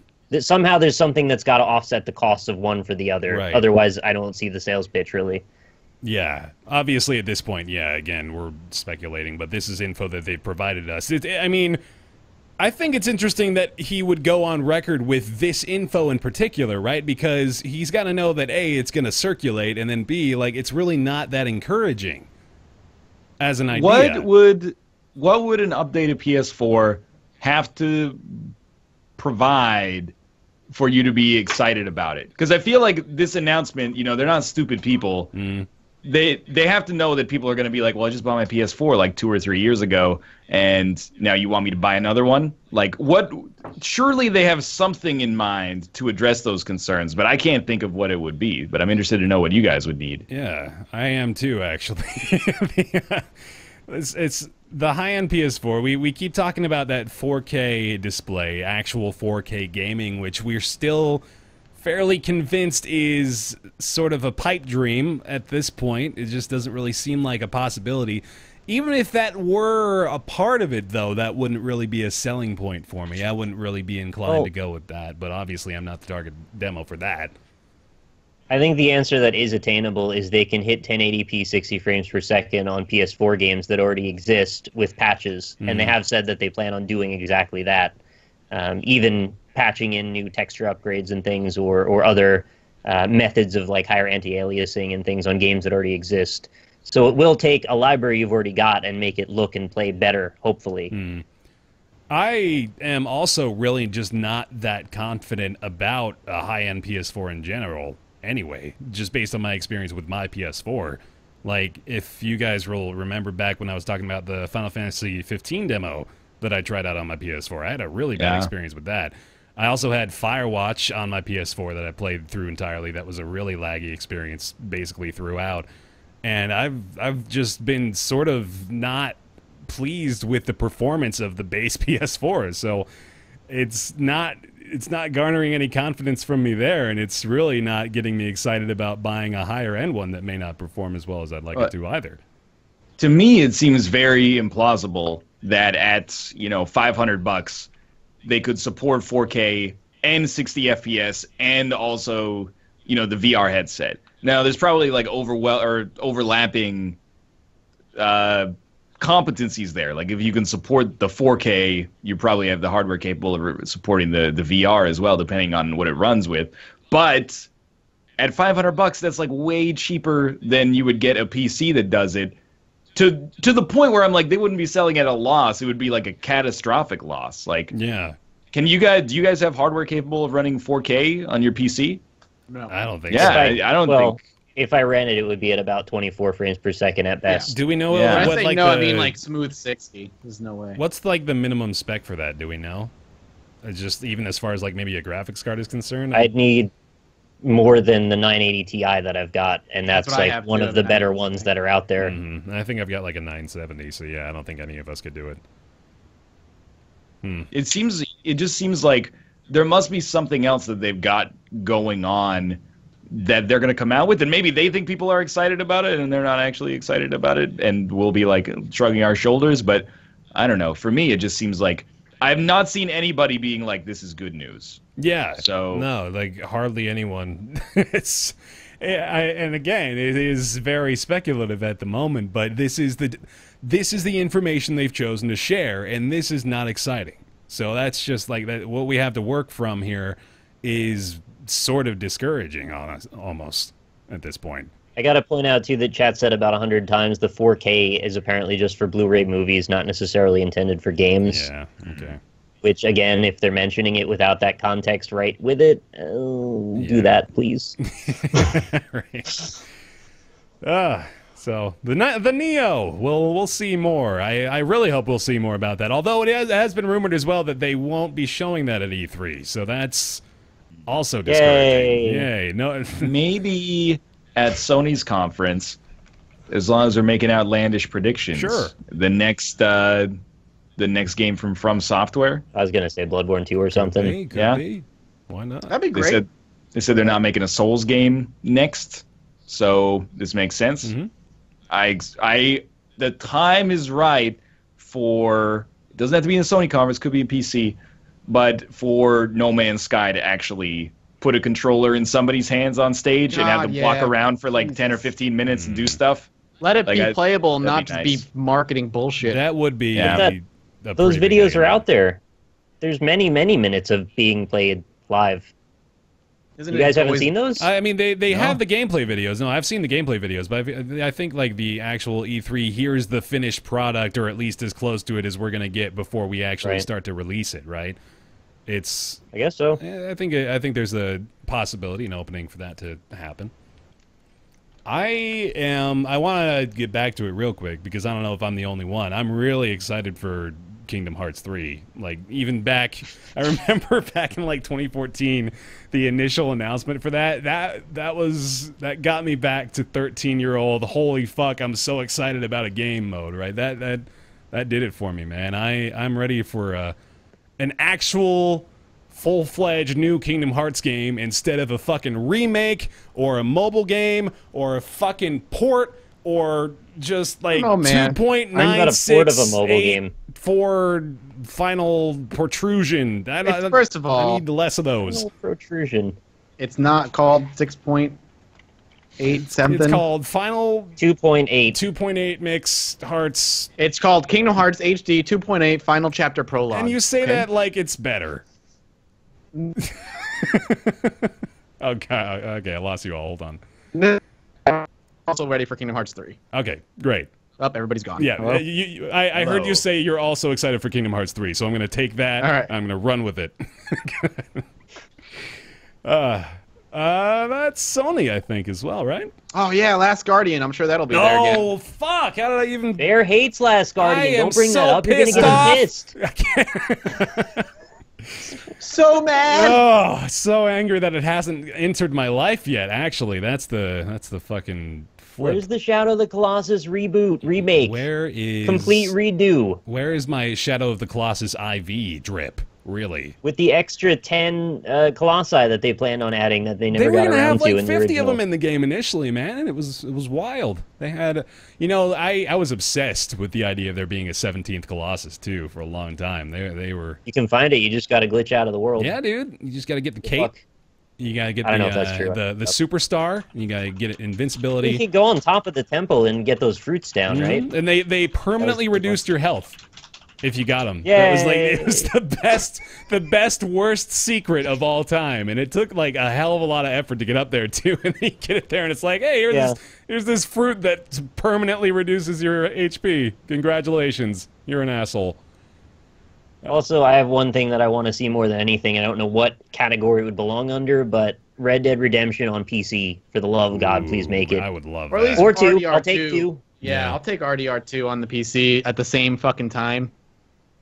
That'd be pretty Oh, God, we're going to see that. $60. What was the last thing Rockstar did? I mean... GTA 5? Yes, but, like, what have they been doing since then? GTA 5. Like, we're going to see... Apparently, we're going to see RDR2 at E3. What? That is like the rumors going around is that Red Dead Redemption 2 is going to be at E3, and I sincerely hope so. I'd be perfectly okay with that. Yeah. Loved Red Dead Redemption best series or best. I'm with you. I think Red Dead Redemption destroys GTA and like. Man, okay. Number one post for Red Dead Redemption 2. Website I've never heard of.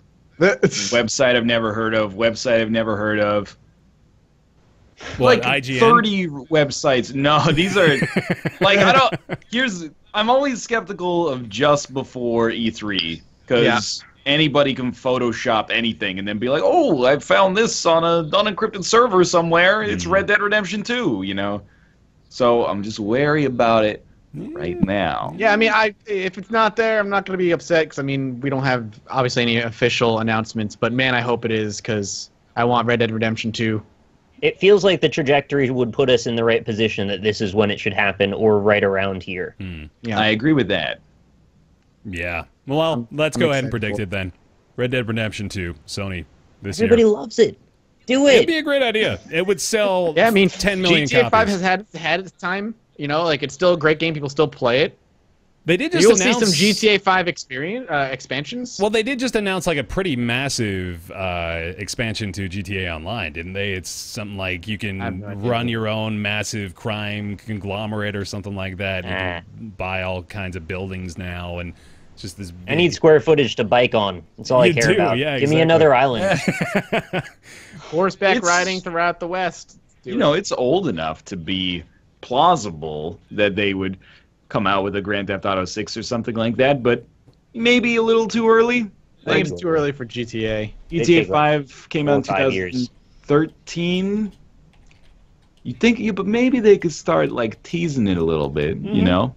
Be like, hey, just so you know, in a year and a half, there might be a new Grand Theft Auto or something. Yeah, why not? All right, there's Sony.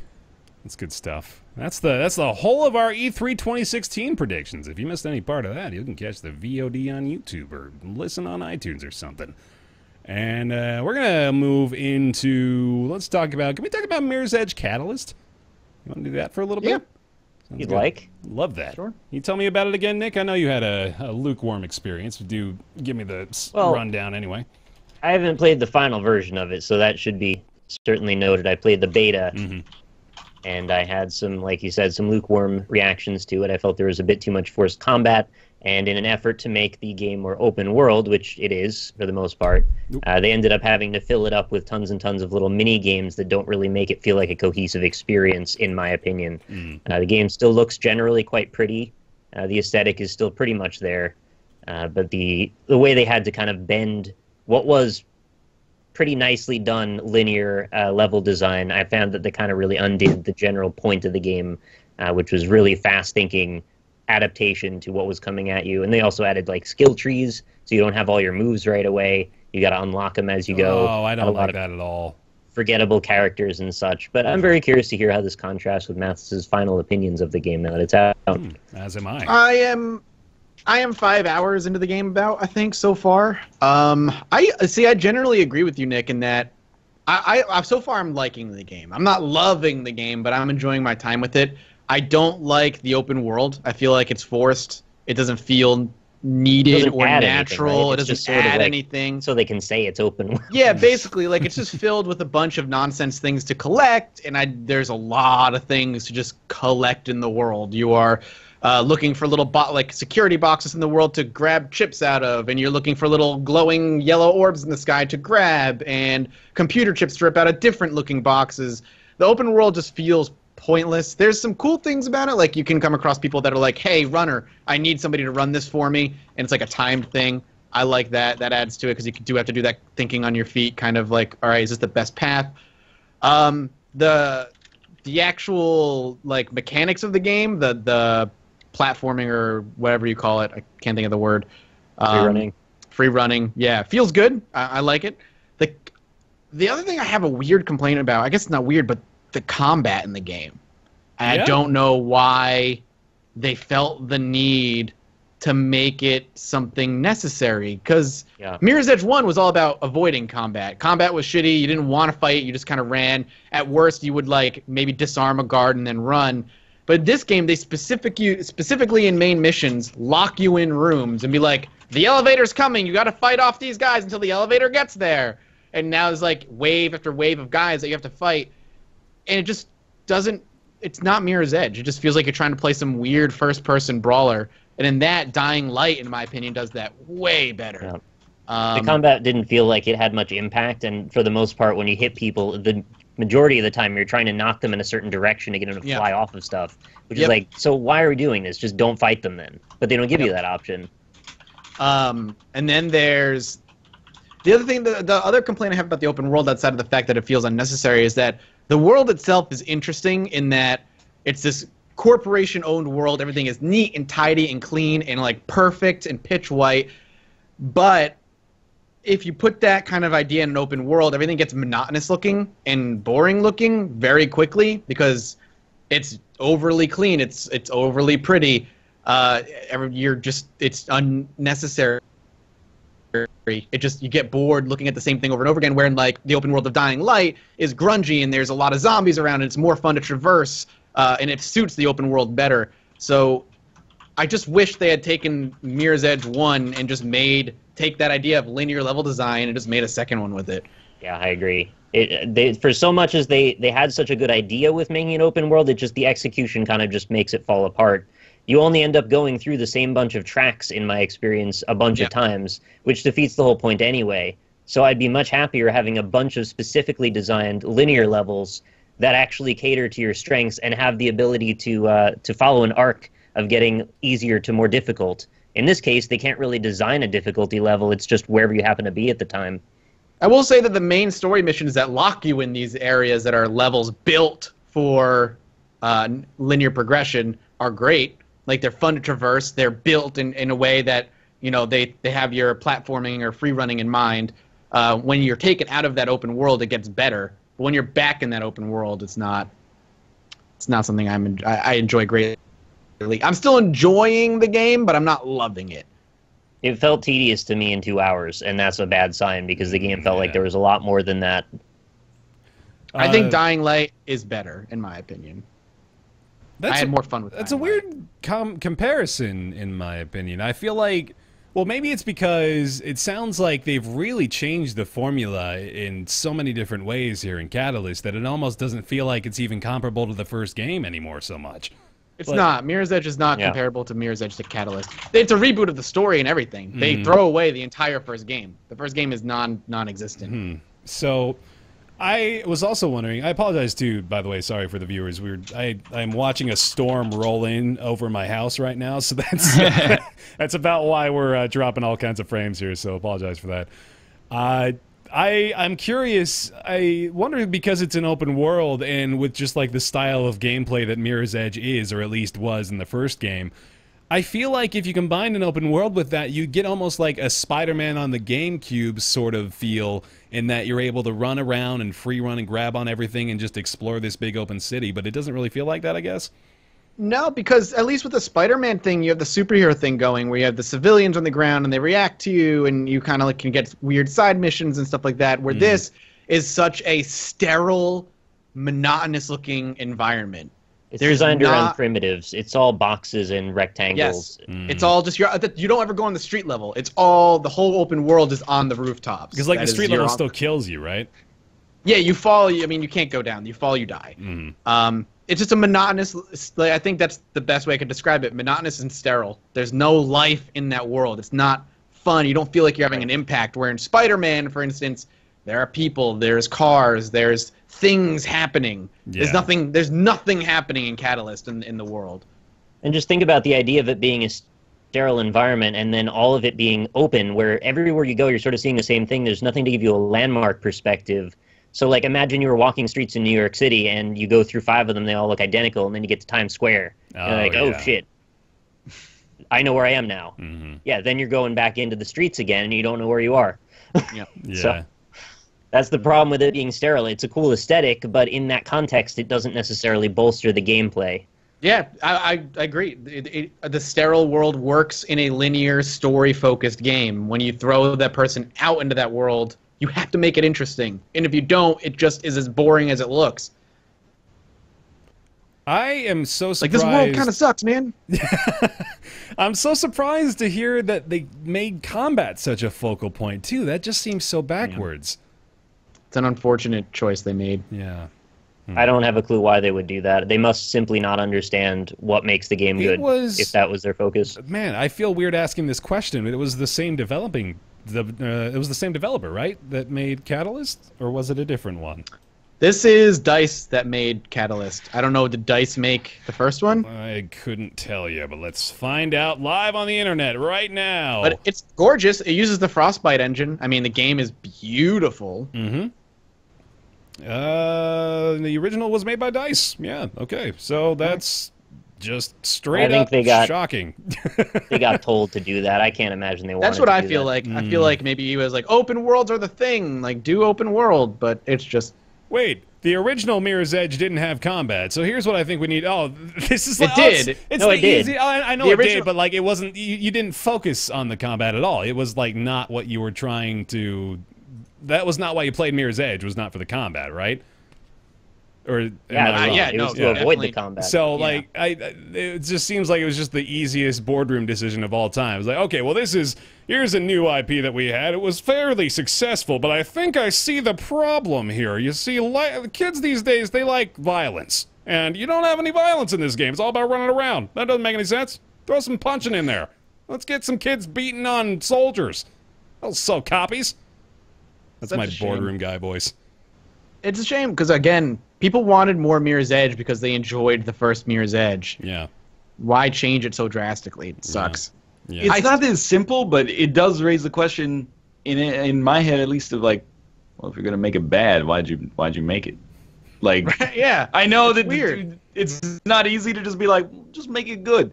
But like, it sucks that this was like a rumor for like 3 years, and then it got confirmed, and people were stoked. They were like, oh shit, Mirror's Edge 2. Yeah. And then when it came out, people now, I think it just kind of like came out with a whimper, right? Like, yeah. I didn't even realize that it was dropping until it was on the docket. Yeah, there was no marketing at all. Little to no marketing. Yeah.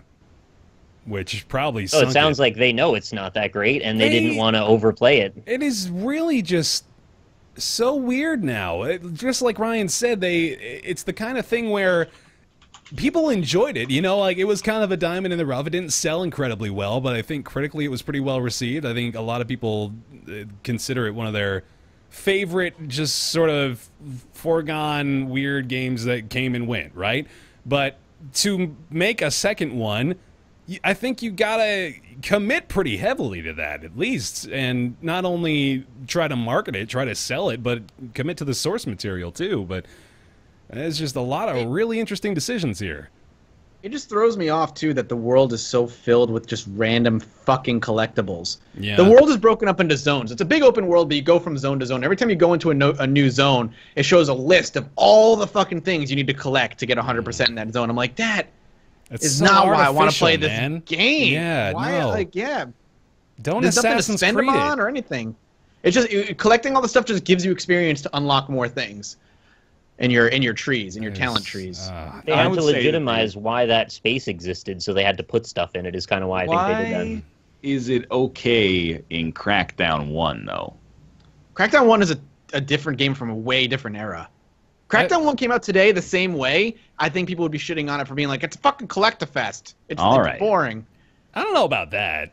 I don't think Crackdown and this are even necessarily comparable. I feel like Crackdown was an entirely different sort of game. I think it was. I think it was like, well, this is a sequel to a linear runner, right? So I think like inherently we have to expect that it's going to retain most of the elements of that. Which, I mean, like, to be fair, it did. It is more or less the same sort of game, right? I mean, yeah. I mean, at the same time, too, with Crackdown, you can always say the moment-to-moment gameplay of Crackdown was way more interesting than moment-to-moment gameplay of open-world Mirror's Edge. Because you can just pull a Hulk and just start wreaking havoc on the world for no good reason. Because you're a super soldier who can pick up cars and throw them. You can't do that in Mirror's Edge.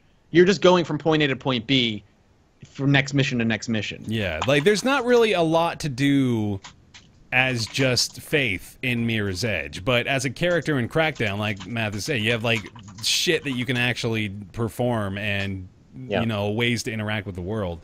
But closer to the ideal of a sandbox game, whereas this is more just like an open world game that isn't necessarily a sandbox because all you do is run through it. And they use the pickups in Crackdown to sort of help you explore areas you never would have thought to look for in the first place, whereas in Mirror's Edge, you kind of have to go out of your way not to see all the areas there are. How can they really hide things in that? It's pretty open. Like, you just nothing see it all. that they've put in Mirror's Edge is hidden, and when you get close, it marks it right on your HUD. It's like, oh, there's a collectible over here. It's a foregone conclusion that there's collectibles within your reach all the time. Yeah. All right. Well, I mean, we gotta stop Ryan from memeing up chat. What are you talking about? So you guys would probably still. I don't know, Nick. It doesn't really sound like you enjoyed it too much. You wouldn't. Well, okay. Recommend or not recommend? I think let's get it down to brass tacks here. Me? I almost don't even know, because like the fact that it's a different game from Mirror's Edge 1 means you can't even say, well, if you liked Mirror's Edge 1, you're just sort of going in blind. Yeah. I didn't think that the quality was recommendable personally, but I wouldn't bash people that like it. Yeah. All right. I would recommend it on a sale. Wait for it to go on sale. Then I'd say if it's like $30, I think it's worth 30. I think it's fun. But who knows? Again, it's an individual taste thing, obviously. Yeah. Cool. All right. Let's head over to Dead by Daylight real quick. Yeah. I like this game. Ryan, you want to tell me about Dead Ryan, for all the people who haven't played, could you explain how to would us you what define Dead by Daylight is? I've been waiting for this moment my whole life. Dead by Daylight is an asymmetrical multiplayer game for 5 people where one of them plays as a killer, 4 of them play as survivors in a self-contained arena. The goal of these survivors is to fix 5 generators, which they do by spending time at them and succeeding in quick-time events, and then opening the door to escape. The killer gets some audio prompts when people mess up and whenever they complete certain objectives and tries to hunt them down, slashes them, puts them on a meat hook, and then, defends them while other people try to rescue them. That's basically it. The killer wins if they kill 1 or more people, and the survivors win if 1 or more of them escape, basically. Or it's kind of like smart survivor, you leave the person on the hook and continue your day. Yes, or if you're Dan Giesling, you just shadow other survivors and stand right behind them and then sprint and give away everybody's position and Jesus Christ. It's a great game. I really am enjoying Dead by Daylight. I'm excited for it to come out for the other killers and stuff. It is giving me the itch to play more Damned though and I just wish Damned wasn't so fucking broken all the time. Mm-hmm. Well, that same complaint kind of goes to the beta in this too. It's pretty broken as well. It works better than Damned though. For the most part. For sure it does. This is playable when you get together. It's really fun. It needs more, and apparently that's coming when it actually releases. But I played 4 or 5 hours, and it's actually holding my interest, which is pretty nice. And there's a surprising amount of nuance to learn, even though you only have 2 different ways you can interact with things. You get these exciting moments where basically you're just crouching behind stuff, trying to kite the killer around. Make sure that you break line of sight with him, which is really cool. But yeah, it's good stuff for the most part. I'm looking forward to more killers and hopefully a robust online community of people that'll actually work together. But in general, I'm just I'm a sucker for asymmetrical stuff. So I'm glad that there's more of it because it's easy to play and it's nice on the NLSS as well to have that dynamic where 1 against 4 or however many they can do. Or if you're just Dan, if you're 2 against 3, if you're Dan. Yeah, right. Working for the killer. How balanced does it feel? Because I kind of feel like a lot of the killers have gotten to be almost unbeatably good. Does that feel the same to you guys? I've heard that. I've heard that once the killer gets better faster than the survivors get better, if that makes sense. Yeah. But for the most part, it's self-balanced with who you play with. If somebody... when we were playing today, Mathis is more experienced as the killer, and he was tearing it up. We're literally does he know where we are at all times? Are we just showing up on his map? But then... when somebody who's less experienced plays as the killer, it seems a little bit more like the survivors almost have too much of an advantage. We've had that experience where you've been the killer, and you're well, there's 4 of them, and they only need 1 person to fix all 5 generators, so, how is this even fair for me? But it's definitely, it tends to balance itself, I think. If you're a really good killer and the rest of your group sucks, you should let them be the killer. You should just be a survivor for a while instead. By the same token, I never was frustrated by it either. Even when I was getting beaten as a survivor, I didn't feel like I had no control over it. I was just in a bad situation a few times. I still felt like it was my fault when I lost ultimately. So the game feels fair, even if you die a lot. Yeah. It's a more horror-y version of Evolve, basically. Evolve was scary at times, but they kind of compromised that when you have the fight at the end with the monster and you just everybody's just unloading on it. Yeah. Even though I still think that Evolve is conceptually really cool, but this is a little smaller and a little more tightly focused on the horror elements, which makes it, I think, more of a fun experience. Right on. It's also just fun to play with friends since we all know each other and we're all just having this little dynamic moment of people clustering together, people running away scared. Everybody's got something going on. Just look for Dan and you'll find everybody else. And that's the other thing is there's betrayals sometimes. There's moments of banter that get really fun. And, that by itself is sort of a part of the experience. And it's a lot of fun just to have those kind of moments with your friends. There's a lot of little nuances to the maps that you slowly start to learn too. That even though the game is relatively simple, what makes it more interesting and complicated, like the crows around the map can give away your position just by them flying off. Oh, that's cool. One thing I noticed today is the killer. Now I'm not sure if it was just happenstance and I got lucky, but I was looking at the generators, and when a generator was being fixed in the distance, I could see lights on like dimly flickering on the generator. Yeah, that is a thing. So I was like, oh, okay, that generator is being fucked with. Even if you didn't fuck it up, if I catch it with my eye, it's like, okay, I'm gonna head that way.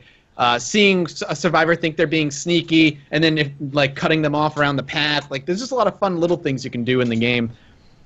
When they think they're getting through a window, you grab their leg and rip them out. That's fun.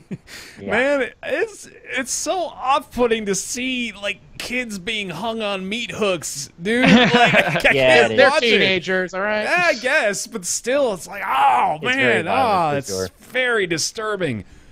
And you put a bear trap underneath them, and yeah. Well, I mean, like that isn't even that bad. I can deal with a bear trap. It's just like to watch this. No, you can't. Watch this Jason Voorhees guy. Okay, no, I probably couldn't deal with a bear trap. You're right.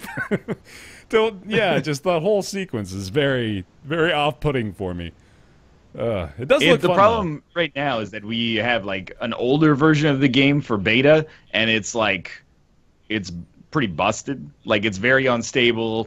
Is known bugs that can cause crashes, which effectively crashes 5 people's games simultaneously if one person gets kicked out. Yeah. But apparently it's an outdated version, and the one that they're actually working on is much further along. So I'm curious to know what the differences between the 3 killers are going to be.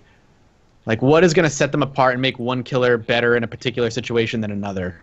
I would love to see like a fucking super fast killer, man. Like, you can't. Maybe you. I want a ghost. Oh, I thought there was a ghost. I don't know why I thought this, but I thought I saw a picture of a ghost. I thought there was one that's invisible. Yeah, or one that can go invisible, something like that. That's awesome. Yeah, because right now, like the Jason Voorhees guys, like he's faster than the teenagers, but not by much.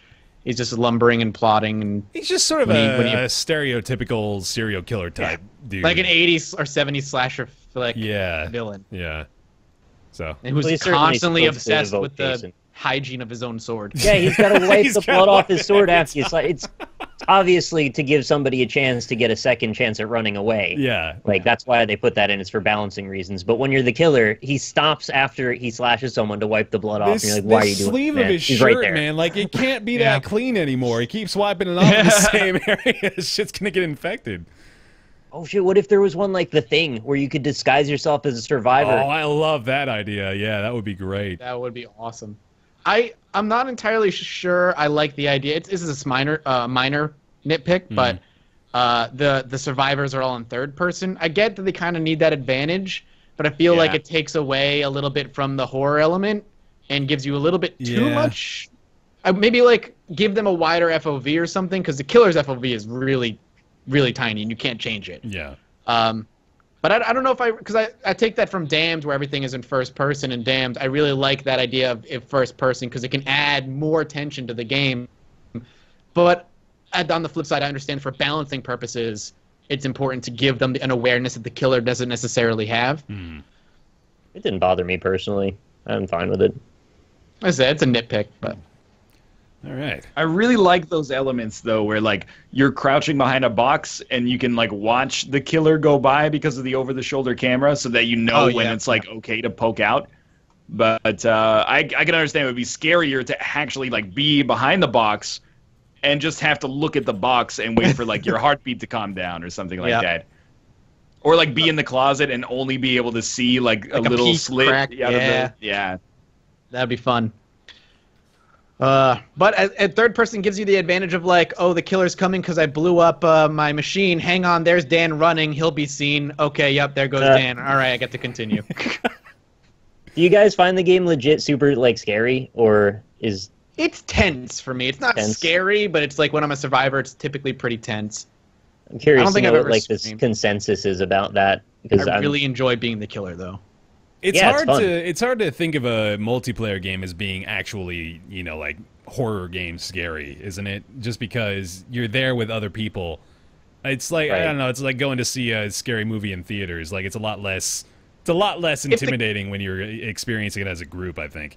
if the person playing the killer stays pretty quiet and doesn't really announce where he is and doesn't really talk much, I think that can add a little bit of horror because then you'll just appear without really being like part of the banter. So it can catch you guys off guard mid-banter, just scare the crap out of you. But if he talks like this, exactly. It might be fun if there was like a cooldown move you could do that would like shock someone. Like if it had like a minor AoE, and if you're standing near them and they don't see you, you could scare them, and that would give you like a second to sneak up on them better. Nice. All right. Maybe that's part of one of the monster designs. I don't know. Yeah. Yeah, I'm excited to see the three new monster designs in a couple days. Me too. All right. It's a small game too, but like I'm kind of over the QuickTime events for everything. Like, oh yeah, man. Some other kind of QuickTime events would be good, like not just the like wheel that spins around and you got to stop it in the right spot. Well, you get to mash spacebar. When do you get to? Oh, when you're that one's the worst actually. When you're trying to survive. Yep. Yeah, that you turned into. But yeah, I agree with you. All right, Dead by Daylight. It's coming out June 14th, so not quite available yet. A few days away. It's currently on pre-purchase sale for $17.99. It's 10% off. You can normally get it for $20. And let's see here. I think let's talk about Gone Home right now. Let's do it. So, the PlayStation Plus free games for this month, if you are a subscriber and you're curious, are NBA 2K16, which I played and immediately remembered why I stopped because I get way too mad at that game. But Gone Home was the other one, and Wife Toffee and I actually picked it up and played through it. So I had played Gone Home back when it was first released, and there was a ton of buzz for this game, like just huge amounts of buzz. Everyone was playing Gone Home. Everyone was talking about how you gotta play Gone Home. It's hugely important, like a great story, incredible characters, all this stuff. And I played through it. It took about like an hour and a half or 2 hours to play through the whole thing the first time I played it, and that was a little underwhelming. And I also just sort of didn't really connect with it. And if you've played the game, I think that it's not a game for me as a person particularly, like it does not reflect my lifestyle, so it didn't really hit me. But I can see easily how it can impact quite a few people pretty strongly. I think upon the second playthrough, though, I actually appreciated it a lot more. It was a lot easier to also not be playing and to watch somebody else play it as well, because then I was just like almost 100% focused on the story, on what was actually going on. We can probably spoil it now, right? I think it's been like 3 years. We can probably talk about Gone Home pretty definitively. I hope so, yeah. So well, hold on. Let me put my spoiler banners up then. Let's be proper about it. Spoiler warning. All right. If you've not played Gone Home yet, we'll talk about it now, I guess. So the story is you come home. You arrive after a year-long trip to Europe to find out that your family is gone, and well, they're not gone. They went on a little trip, and your sister has taken off with her lesbian romantic lover, and they did a great job, I think, of telling this whole story. I loved the narrative. I loved the voice acting, and the actual game, though. I still, while I wholeheartedly appreciate it, I think as I mentioned, the story is great. I was a little still just kind of disappointed by the complete experience, because I still think it's over too quick. And while that's such a basic complaint, it's just I can't get away from it. It's It's probably the biggest argument made against Gone Home is that it's got that $20 price tag for 2 hours basically of gameplay time. It's also not replayable hardly at all. And I played it twice, but that was really only to get the achievement that you can beat it 60 seconds in. But I don't know. So you guys all played Gone Home then, right? I think all four of us did. Yep. I loved it. Yeah, so go ahead and take me through your experience with it then. Well, my experience was, and you kind of cut right to the chase of just kind of saying the ending, but the whole game is essentially framing what happened and why no one's at your house. Yeah. And the whole premise is that you're going and contextually discovering all the items in the house. There's a lot of exposition, there's voiceover work explaining why this item has significance, or, you know, basically doing all the clue uncovering yourself as you walk through all the rooms in the house. And it's a pretty big house. It takes you a few minutes to understand what's going on. In addition to being a big house, it's also got some secret rooms, and there's like a whole other area that you go around and come out another side and loops back around in kind of a creative and weird way. And since you don't understand what you're even doing in the game, like you don't understand what the point of the game is going to be, the whole thing feels sort of like this dynamic, weird story that you just, it's sort of like how I felt with Firewatch. Right? Like, you just don't know what is this meant to be by the end. What is the point of this story going to be? And it doesn't have, like, a telegraphing moment early on where it's like, oh, well, I see because of this, I'm going to put the points together, and there's the ending. I spoiled it for myself. I never got that feeling. It all came together for me as I went, and it was very sweetly done with a lot of character, with a lot of warmth, and in a very humanizing way, and in a way that I hadn't really seen a lot of narrative-driven games really portrayed. And I felt it was very touching. I thought the story was put together well, and the graphics were beautiful. The whole experience for me was just like really nicely polished. So I really didn't mind the $20 price tag, and I also played through it twice myself too. I on that same note, I do want to agree with you and say that I think the way that they presented it was pretty damn good, because, well, I thought it was funny too, because when Wife Dive was playing it, she actually was so convinced that it was a horror game for like the first 25 minutes because, you know, it's like it's all dark and you have no idea what's going on. I think that's probably pretty deliberate too. They did it on purpose. Yeah. That is what makes the game actually kind of hit, I think, because you spend like 80% of the experience waiting for like the other shoe to drop and the ghost of like your grandfather to come and kidnap you or something like that. And by the time you figure out that that's not actually what's happening, you've gone through the stuff that if they put it on the back of the box, you never would have picked up the game to begin with for most people. And you care about the characters, and as a result, you know, the ending has some heft, I think, if you go into it with the kind of with goodwill, I guess, or you go into it in good faith, I guess. So yeah, I liked it a lot as well. And if it had been built, here's the thing: is that I think for most of us, at least Nick and I, we played through Gone Home when everybody thought it was a horror game. I did so too. like it's around the same time.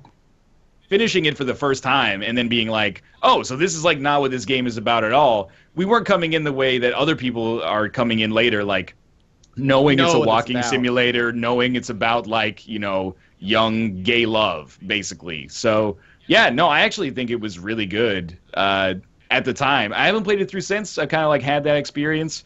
But, sure, there's something to be said about the fact that it's $20 for 2 hours is another issue in games. You know, I mean, I'm paying $20 for like 1 hour VR experiences as well right now. And like, so. I didn't want to start like making those comparisons of what's worth $20 and all that. I still can't not say it though. I would feel disingenuous because I actually kind of feel like this is one of the very, very few instances where I personally kind of felt like, okay, yeah, that was maybe a little too short. I would have liked for this to go on a little bit longer.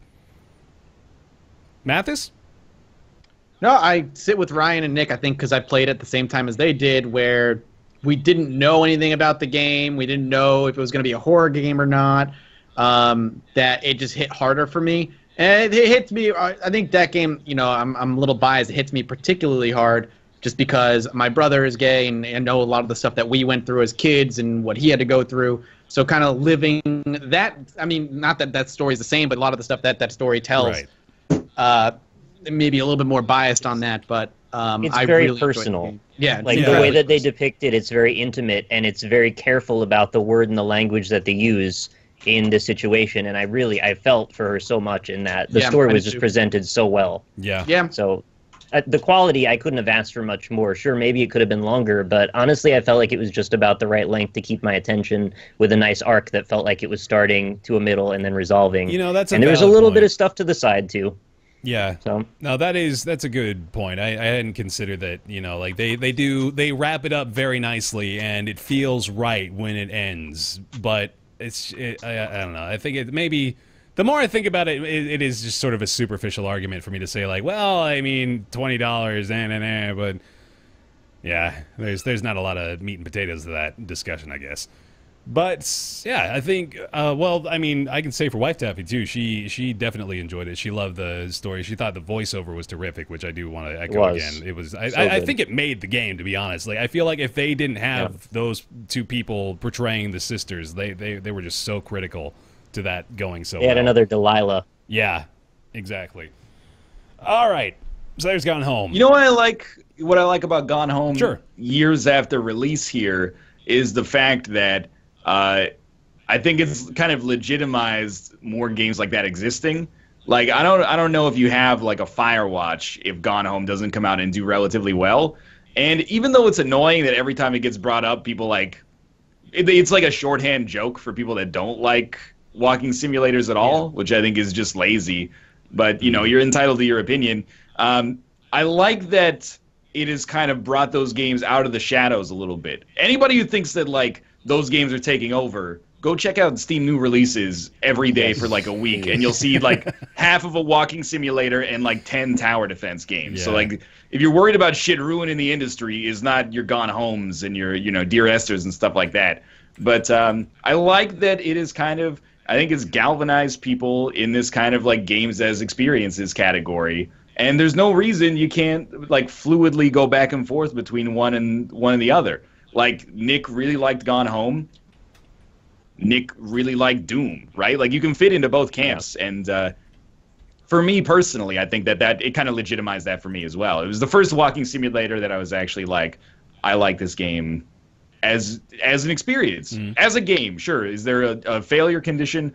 No, I don't necessarily buy into that being like the taxonomical definition of what makes a game anyway, but yeah, I think I got my point across. Sure. There's also good and bad in pretty much any genre, and if I was to point to the best of the walking simulators, even though I feel it's a bit derisive to use that term, yeah, I'd agree. I would say Gone Home and maybe The Beginner's Guide are the ones that I would say you should maybe look into.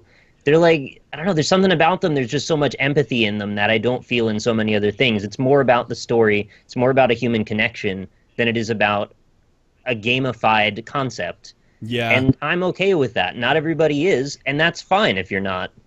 But for the people that really do feel something for those, I love this genre. I hope it never goes away, and I'm glad that somebody came out to really legitimize it that way. Dear Esther didn't quite get the job done, although it's laid the groundwork. I think Gone Home finished it. Yeah, I think a lot of people look at Dear Esther as like the quintessential walking simulator, and I think it's sort of a bad example for it because, like, Nick, I agree with you in that. I sort of feel like these are better served as venues for personal introspection rather than, like, just a delivery of generic poetry or just, like, a story being told through a path. Like, Dear Esther, while it was... Well, honestly, I didn't even really enjoy Dear Esther that much. I played through the whole thing, and I was just like, okay, that was pretty. That was a thing.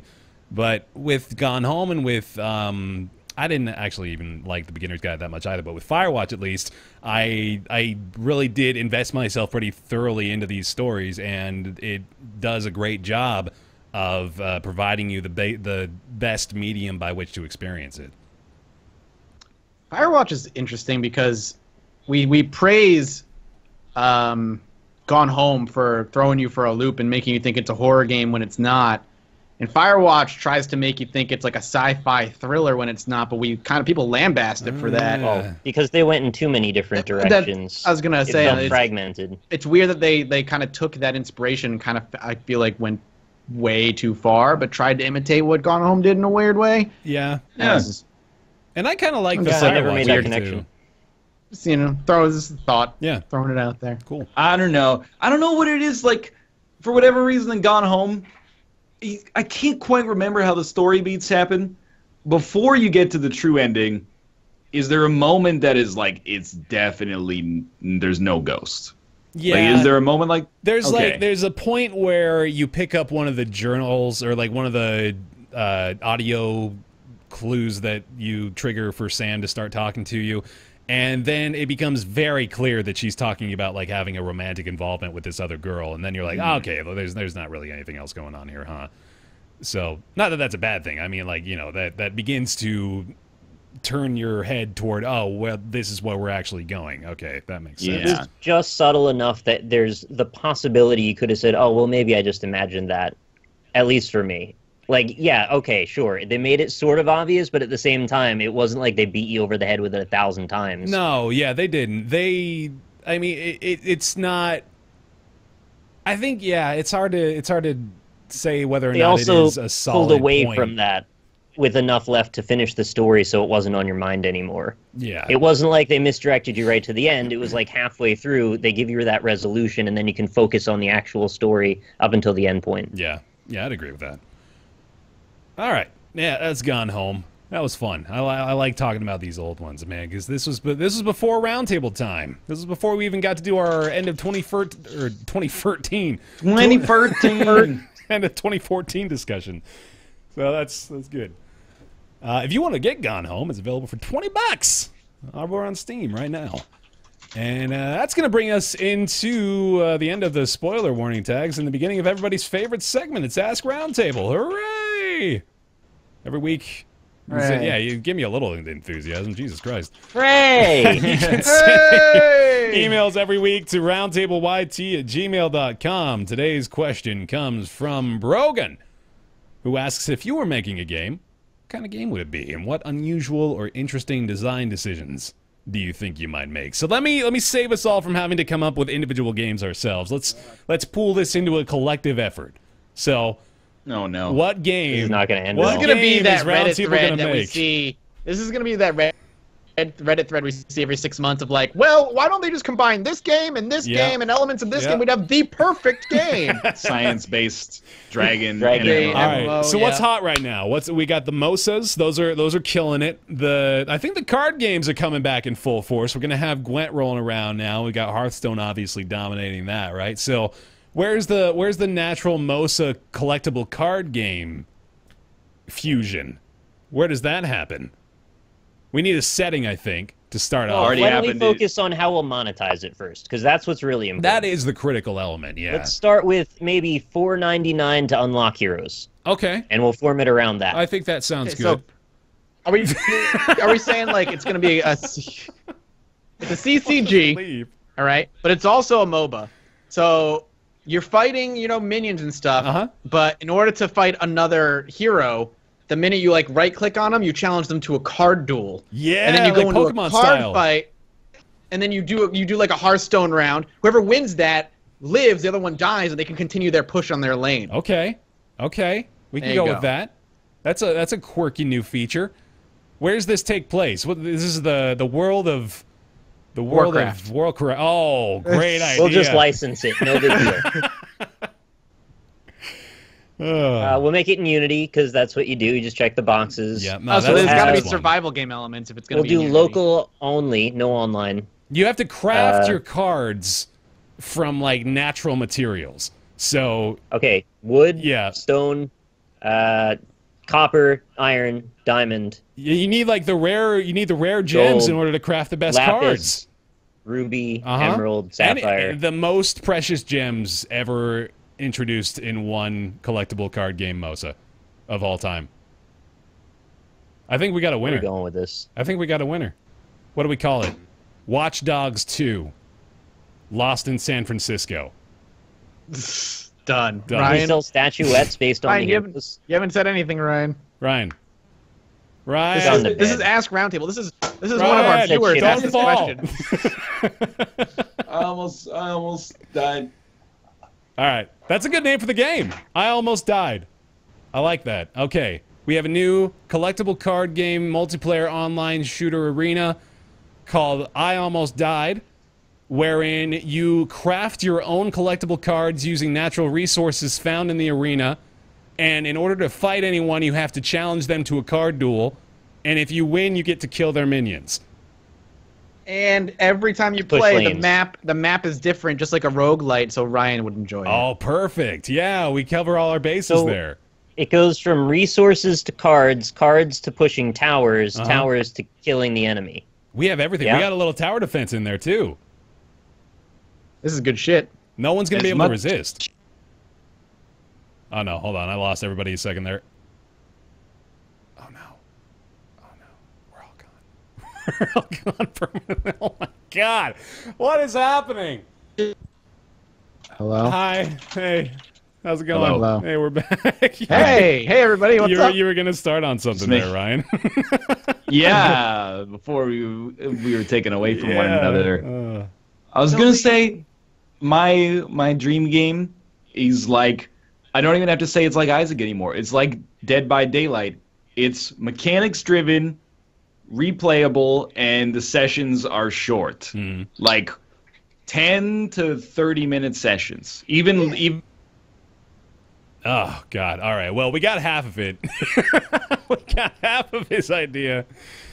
Oh, man. I think this is beginning to indicate that it's time to hang up the call here. Good God. Come on, Skype. You can do it. You can do it. Look, it's just me. It's just me in a show. Oh, how fun. Look at Bear. Look at Bear with his Roundtable Live crew. Oh boy. So let's push to the end here. Yep. Let's see if we can do Nick's Weird Games. I desperately want to try. I want to work that in here. Thank you very much for the question, Breogán. We apologize that it was not able to be sufficiently answered. Did we answered. even answer it? We did. We made a game. Our best. We made a game called I Almost Died.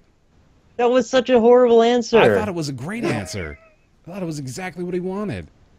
Heroes never die. Heroes All right. never die. So, Nick's Weird Games. Nick's time, Weird right? Games. If I Before we lose the call again. If I dare swap to the live feed here, I'm terrified that we're gonna reveal everyone's secret personal info again. Don't do it. All right. Don't do it then. All right, song. Since we're having such technical difficulties, why don't we do some Daft Punk? Like, Ooh, I up like all that. night. Yeah, for Nick's Weird Games, that sounds good. Yeah. It's Nick's Weird Games, it's Nick's Weird Games. It's Nick's Weird Games, it's Nick's Weird... I'm not just going to do that. Like, wow, that's... All right. What's going on, guys? Hey, man. What you I got? got a game. It's already right there. It's Nick's Weird Games time. If you have never played Nick's Weird Games with us before, every week Nick goes and grabs a weird game from his catalog of tons of weird games, and we try to guess what it is based on clues he provides. So you can play along in the chat. All right. I'm lobbing a softball over the plate for you guys Yes. because we've had, I think, a good 10 or 12 consecutive Hang on, let's hide losses. chat. Good. All right. All right, I'm good. Today's game is for PlayStation 3. What? Can like you it imagine already. a world? Okay. 2009. Oh, Action God. RPG. Yeah. Developed Demon by Souls. Silicon Studios. Too human. The game features a unique style, presenting 2D retro-style graphics in a 3D environment. It's Beautiful Joe. It's Beautiful Joe, isn't it? It came out GameCube in PS3. 2004. Beautiful Joe 2. Oh, I gotta close chat here. I didn't see it though. Chat. All right, keep it up. I just saw holy shit. All right, developers are From Software and Silicon Studio. Fucking From Software, man. It's not Demon Souls though. Not Demon Souls. Published by Atlas. And is it an armored front mission core? Suikoden 3.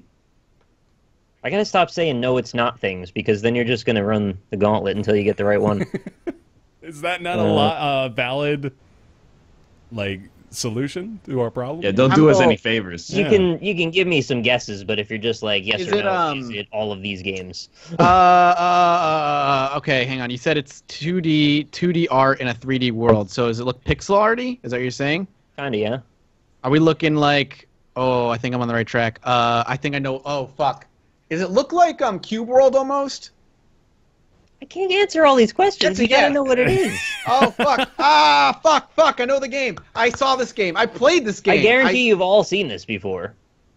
Oh, shit. I could picture it in my head. Return to the golden age of gaming and embark on a nostalgia-laden pixel hero's quest across vast 3D landscapes and mysterious dungeons to save Dotnia from the legendary evil. Dotnia. If you don't get it from that, No. Is it 3D Dot Heroes? Yeah, that's what's Yes. called 3D Dot Heroes. That's the game I was thinking Nice. of. Yes. Hey, look at us. it's actually technically 3D Dot Game Heroes, but close enough. Oh, that'll You already work. said- Yeah, it looks like Cube World. Yes, that's exactly the game I was thinking Well of. done. Good job, Brian. Good job. Yeah. Because I couldn't. Way to go, They basically team. just recreated like a Zelda overworld in voxels, and it was kind of fun. Yeah, this came out for like Xbox Live indie games, but it might have been like a total like unlicensed recreation of it. It must have been either a prototype or something after the fact, because I thought this was exclusive only on PS3. I thought it was a PS3 thing only too. Looks like I'm pretty sure that they just ripped it off. Looks like Sesk in the chat was the first one to get that one, or Sesku, Sesque, Seski, something like that. Sesk. Thank you. Or congrats. Well done. Good job. Okay. 3D Dot Game Heroes is a terrible name for a game. That is a by bad the way. name. Yeah, it was extremely hard to remember the name of it after. All right. Well, good game. We did it, man. We got another one. And the call didn't drop. Mm-hmm. Thank God. Okay. Well, did it. We did it! And thank you very much for watching this episode of Roundtable Live. We hope you enjoyed it, and if you missed any part of today's show, you can catch the VOD over on our YouTube channels, Mathis Games, Rockley Smile, or Bear Taffy. You can also catch the show over on iTunes and SoundCloud. You can subscribe on iTunes, also rate the show 5 stars over there. We appreciate that as well.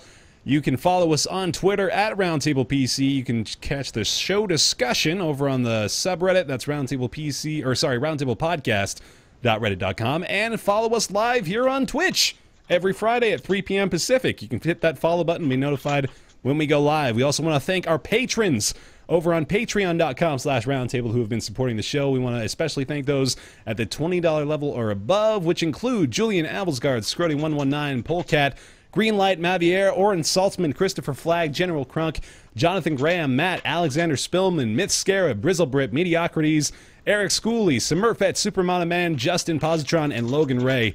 Thank you guys very much for your continued support over there on the Patreon page. We really appreciate that. And thank you very much for watching the show today here as well. And we will see you next week is E3 week. So there will actually be E3 rebroadcasts here on this channel. Those two will be at E3, but I will be here with maybe Nick, maybe whoever else wants to join me. We'll be rebroadcasting the E3 shows here on the stream. Rob? Yeah, probably Rob get and those Austin, guys over I think there. all of us want to do that. All right, right also, on. send us questions for Roundtable. Yes, please do. RoundtableYT@gmail.com. And thank you very much for watching. And we'll see you next time. Peace out. Come on, man. A little bit more than Fine. Fine, that's what we get. All right. Goodbye. I don't know what to do with my hands.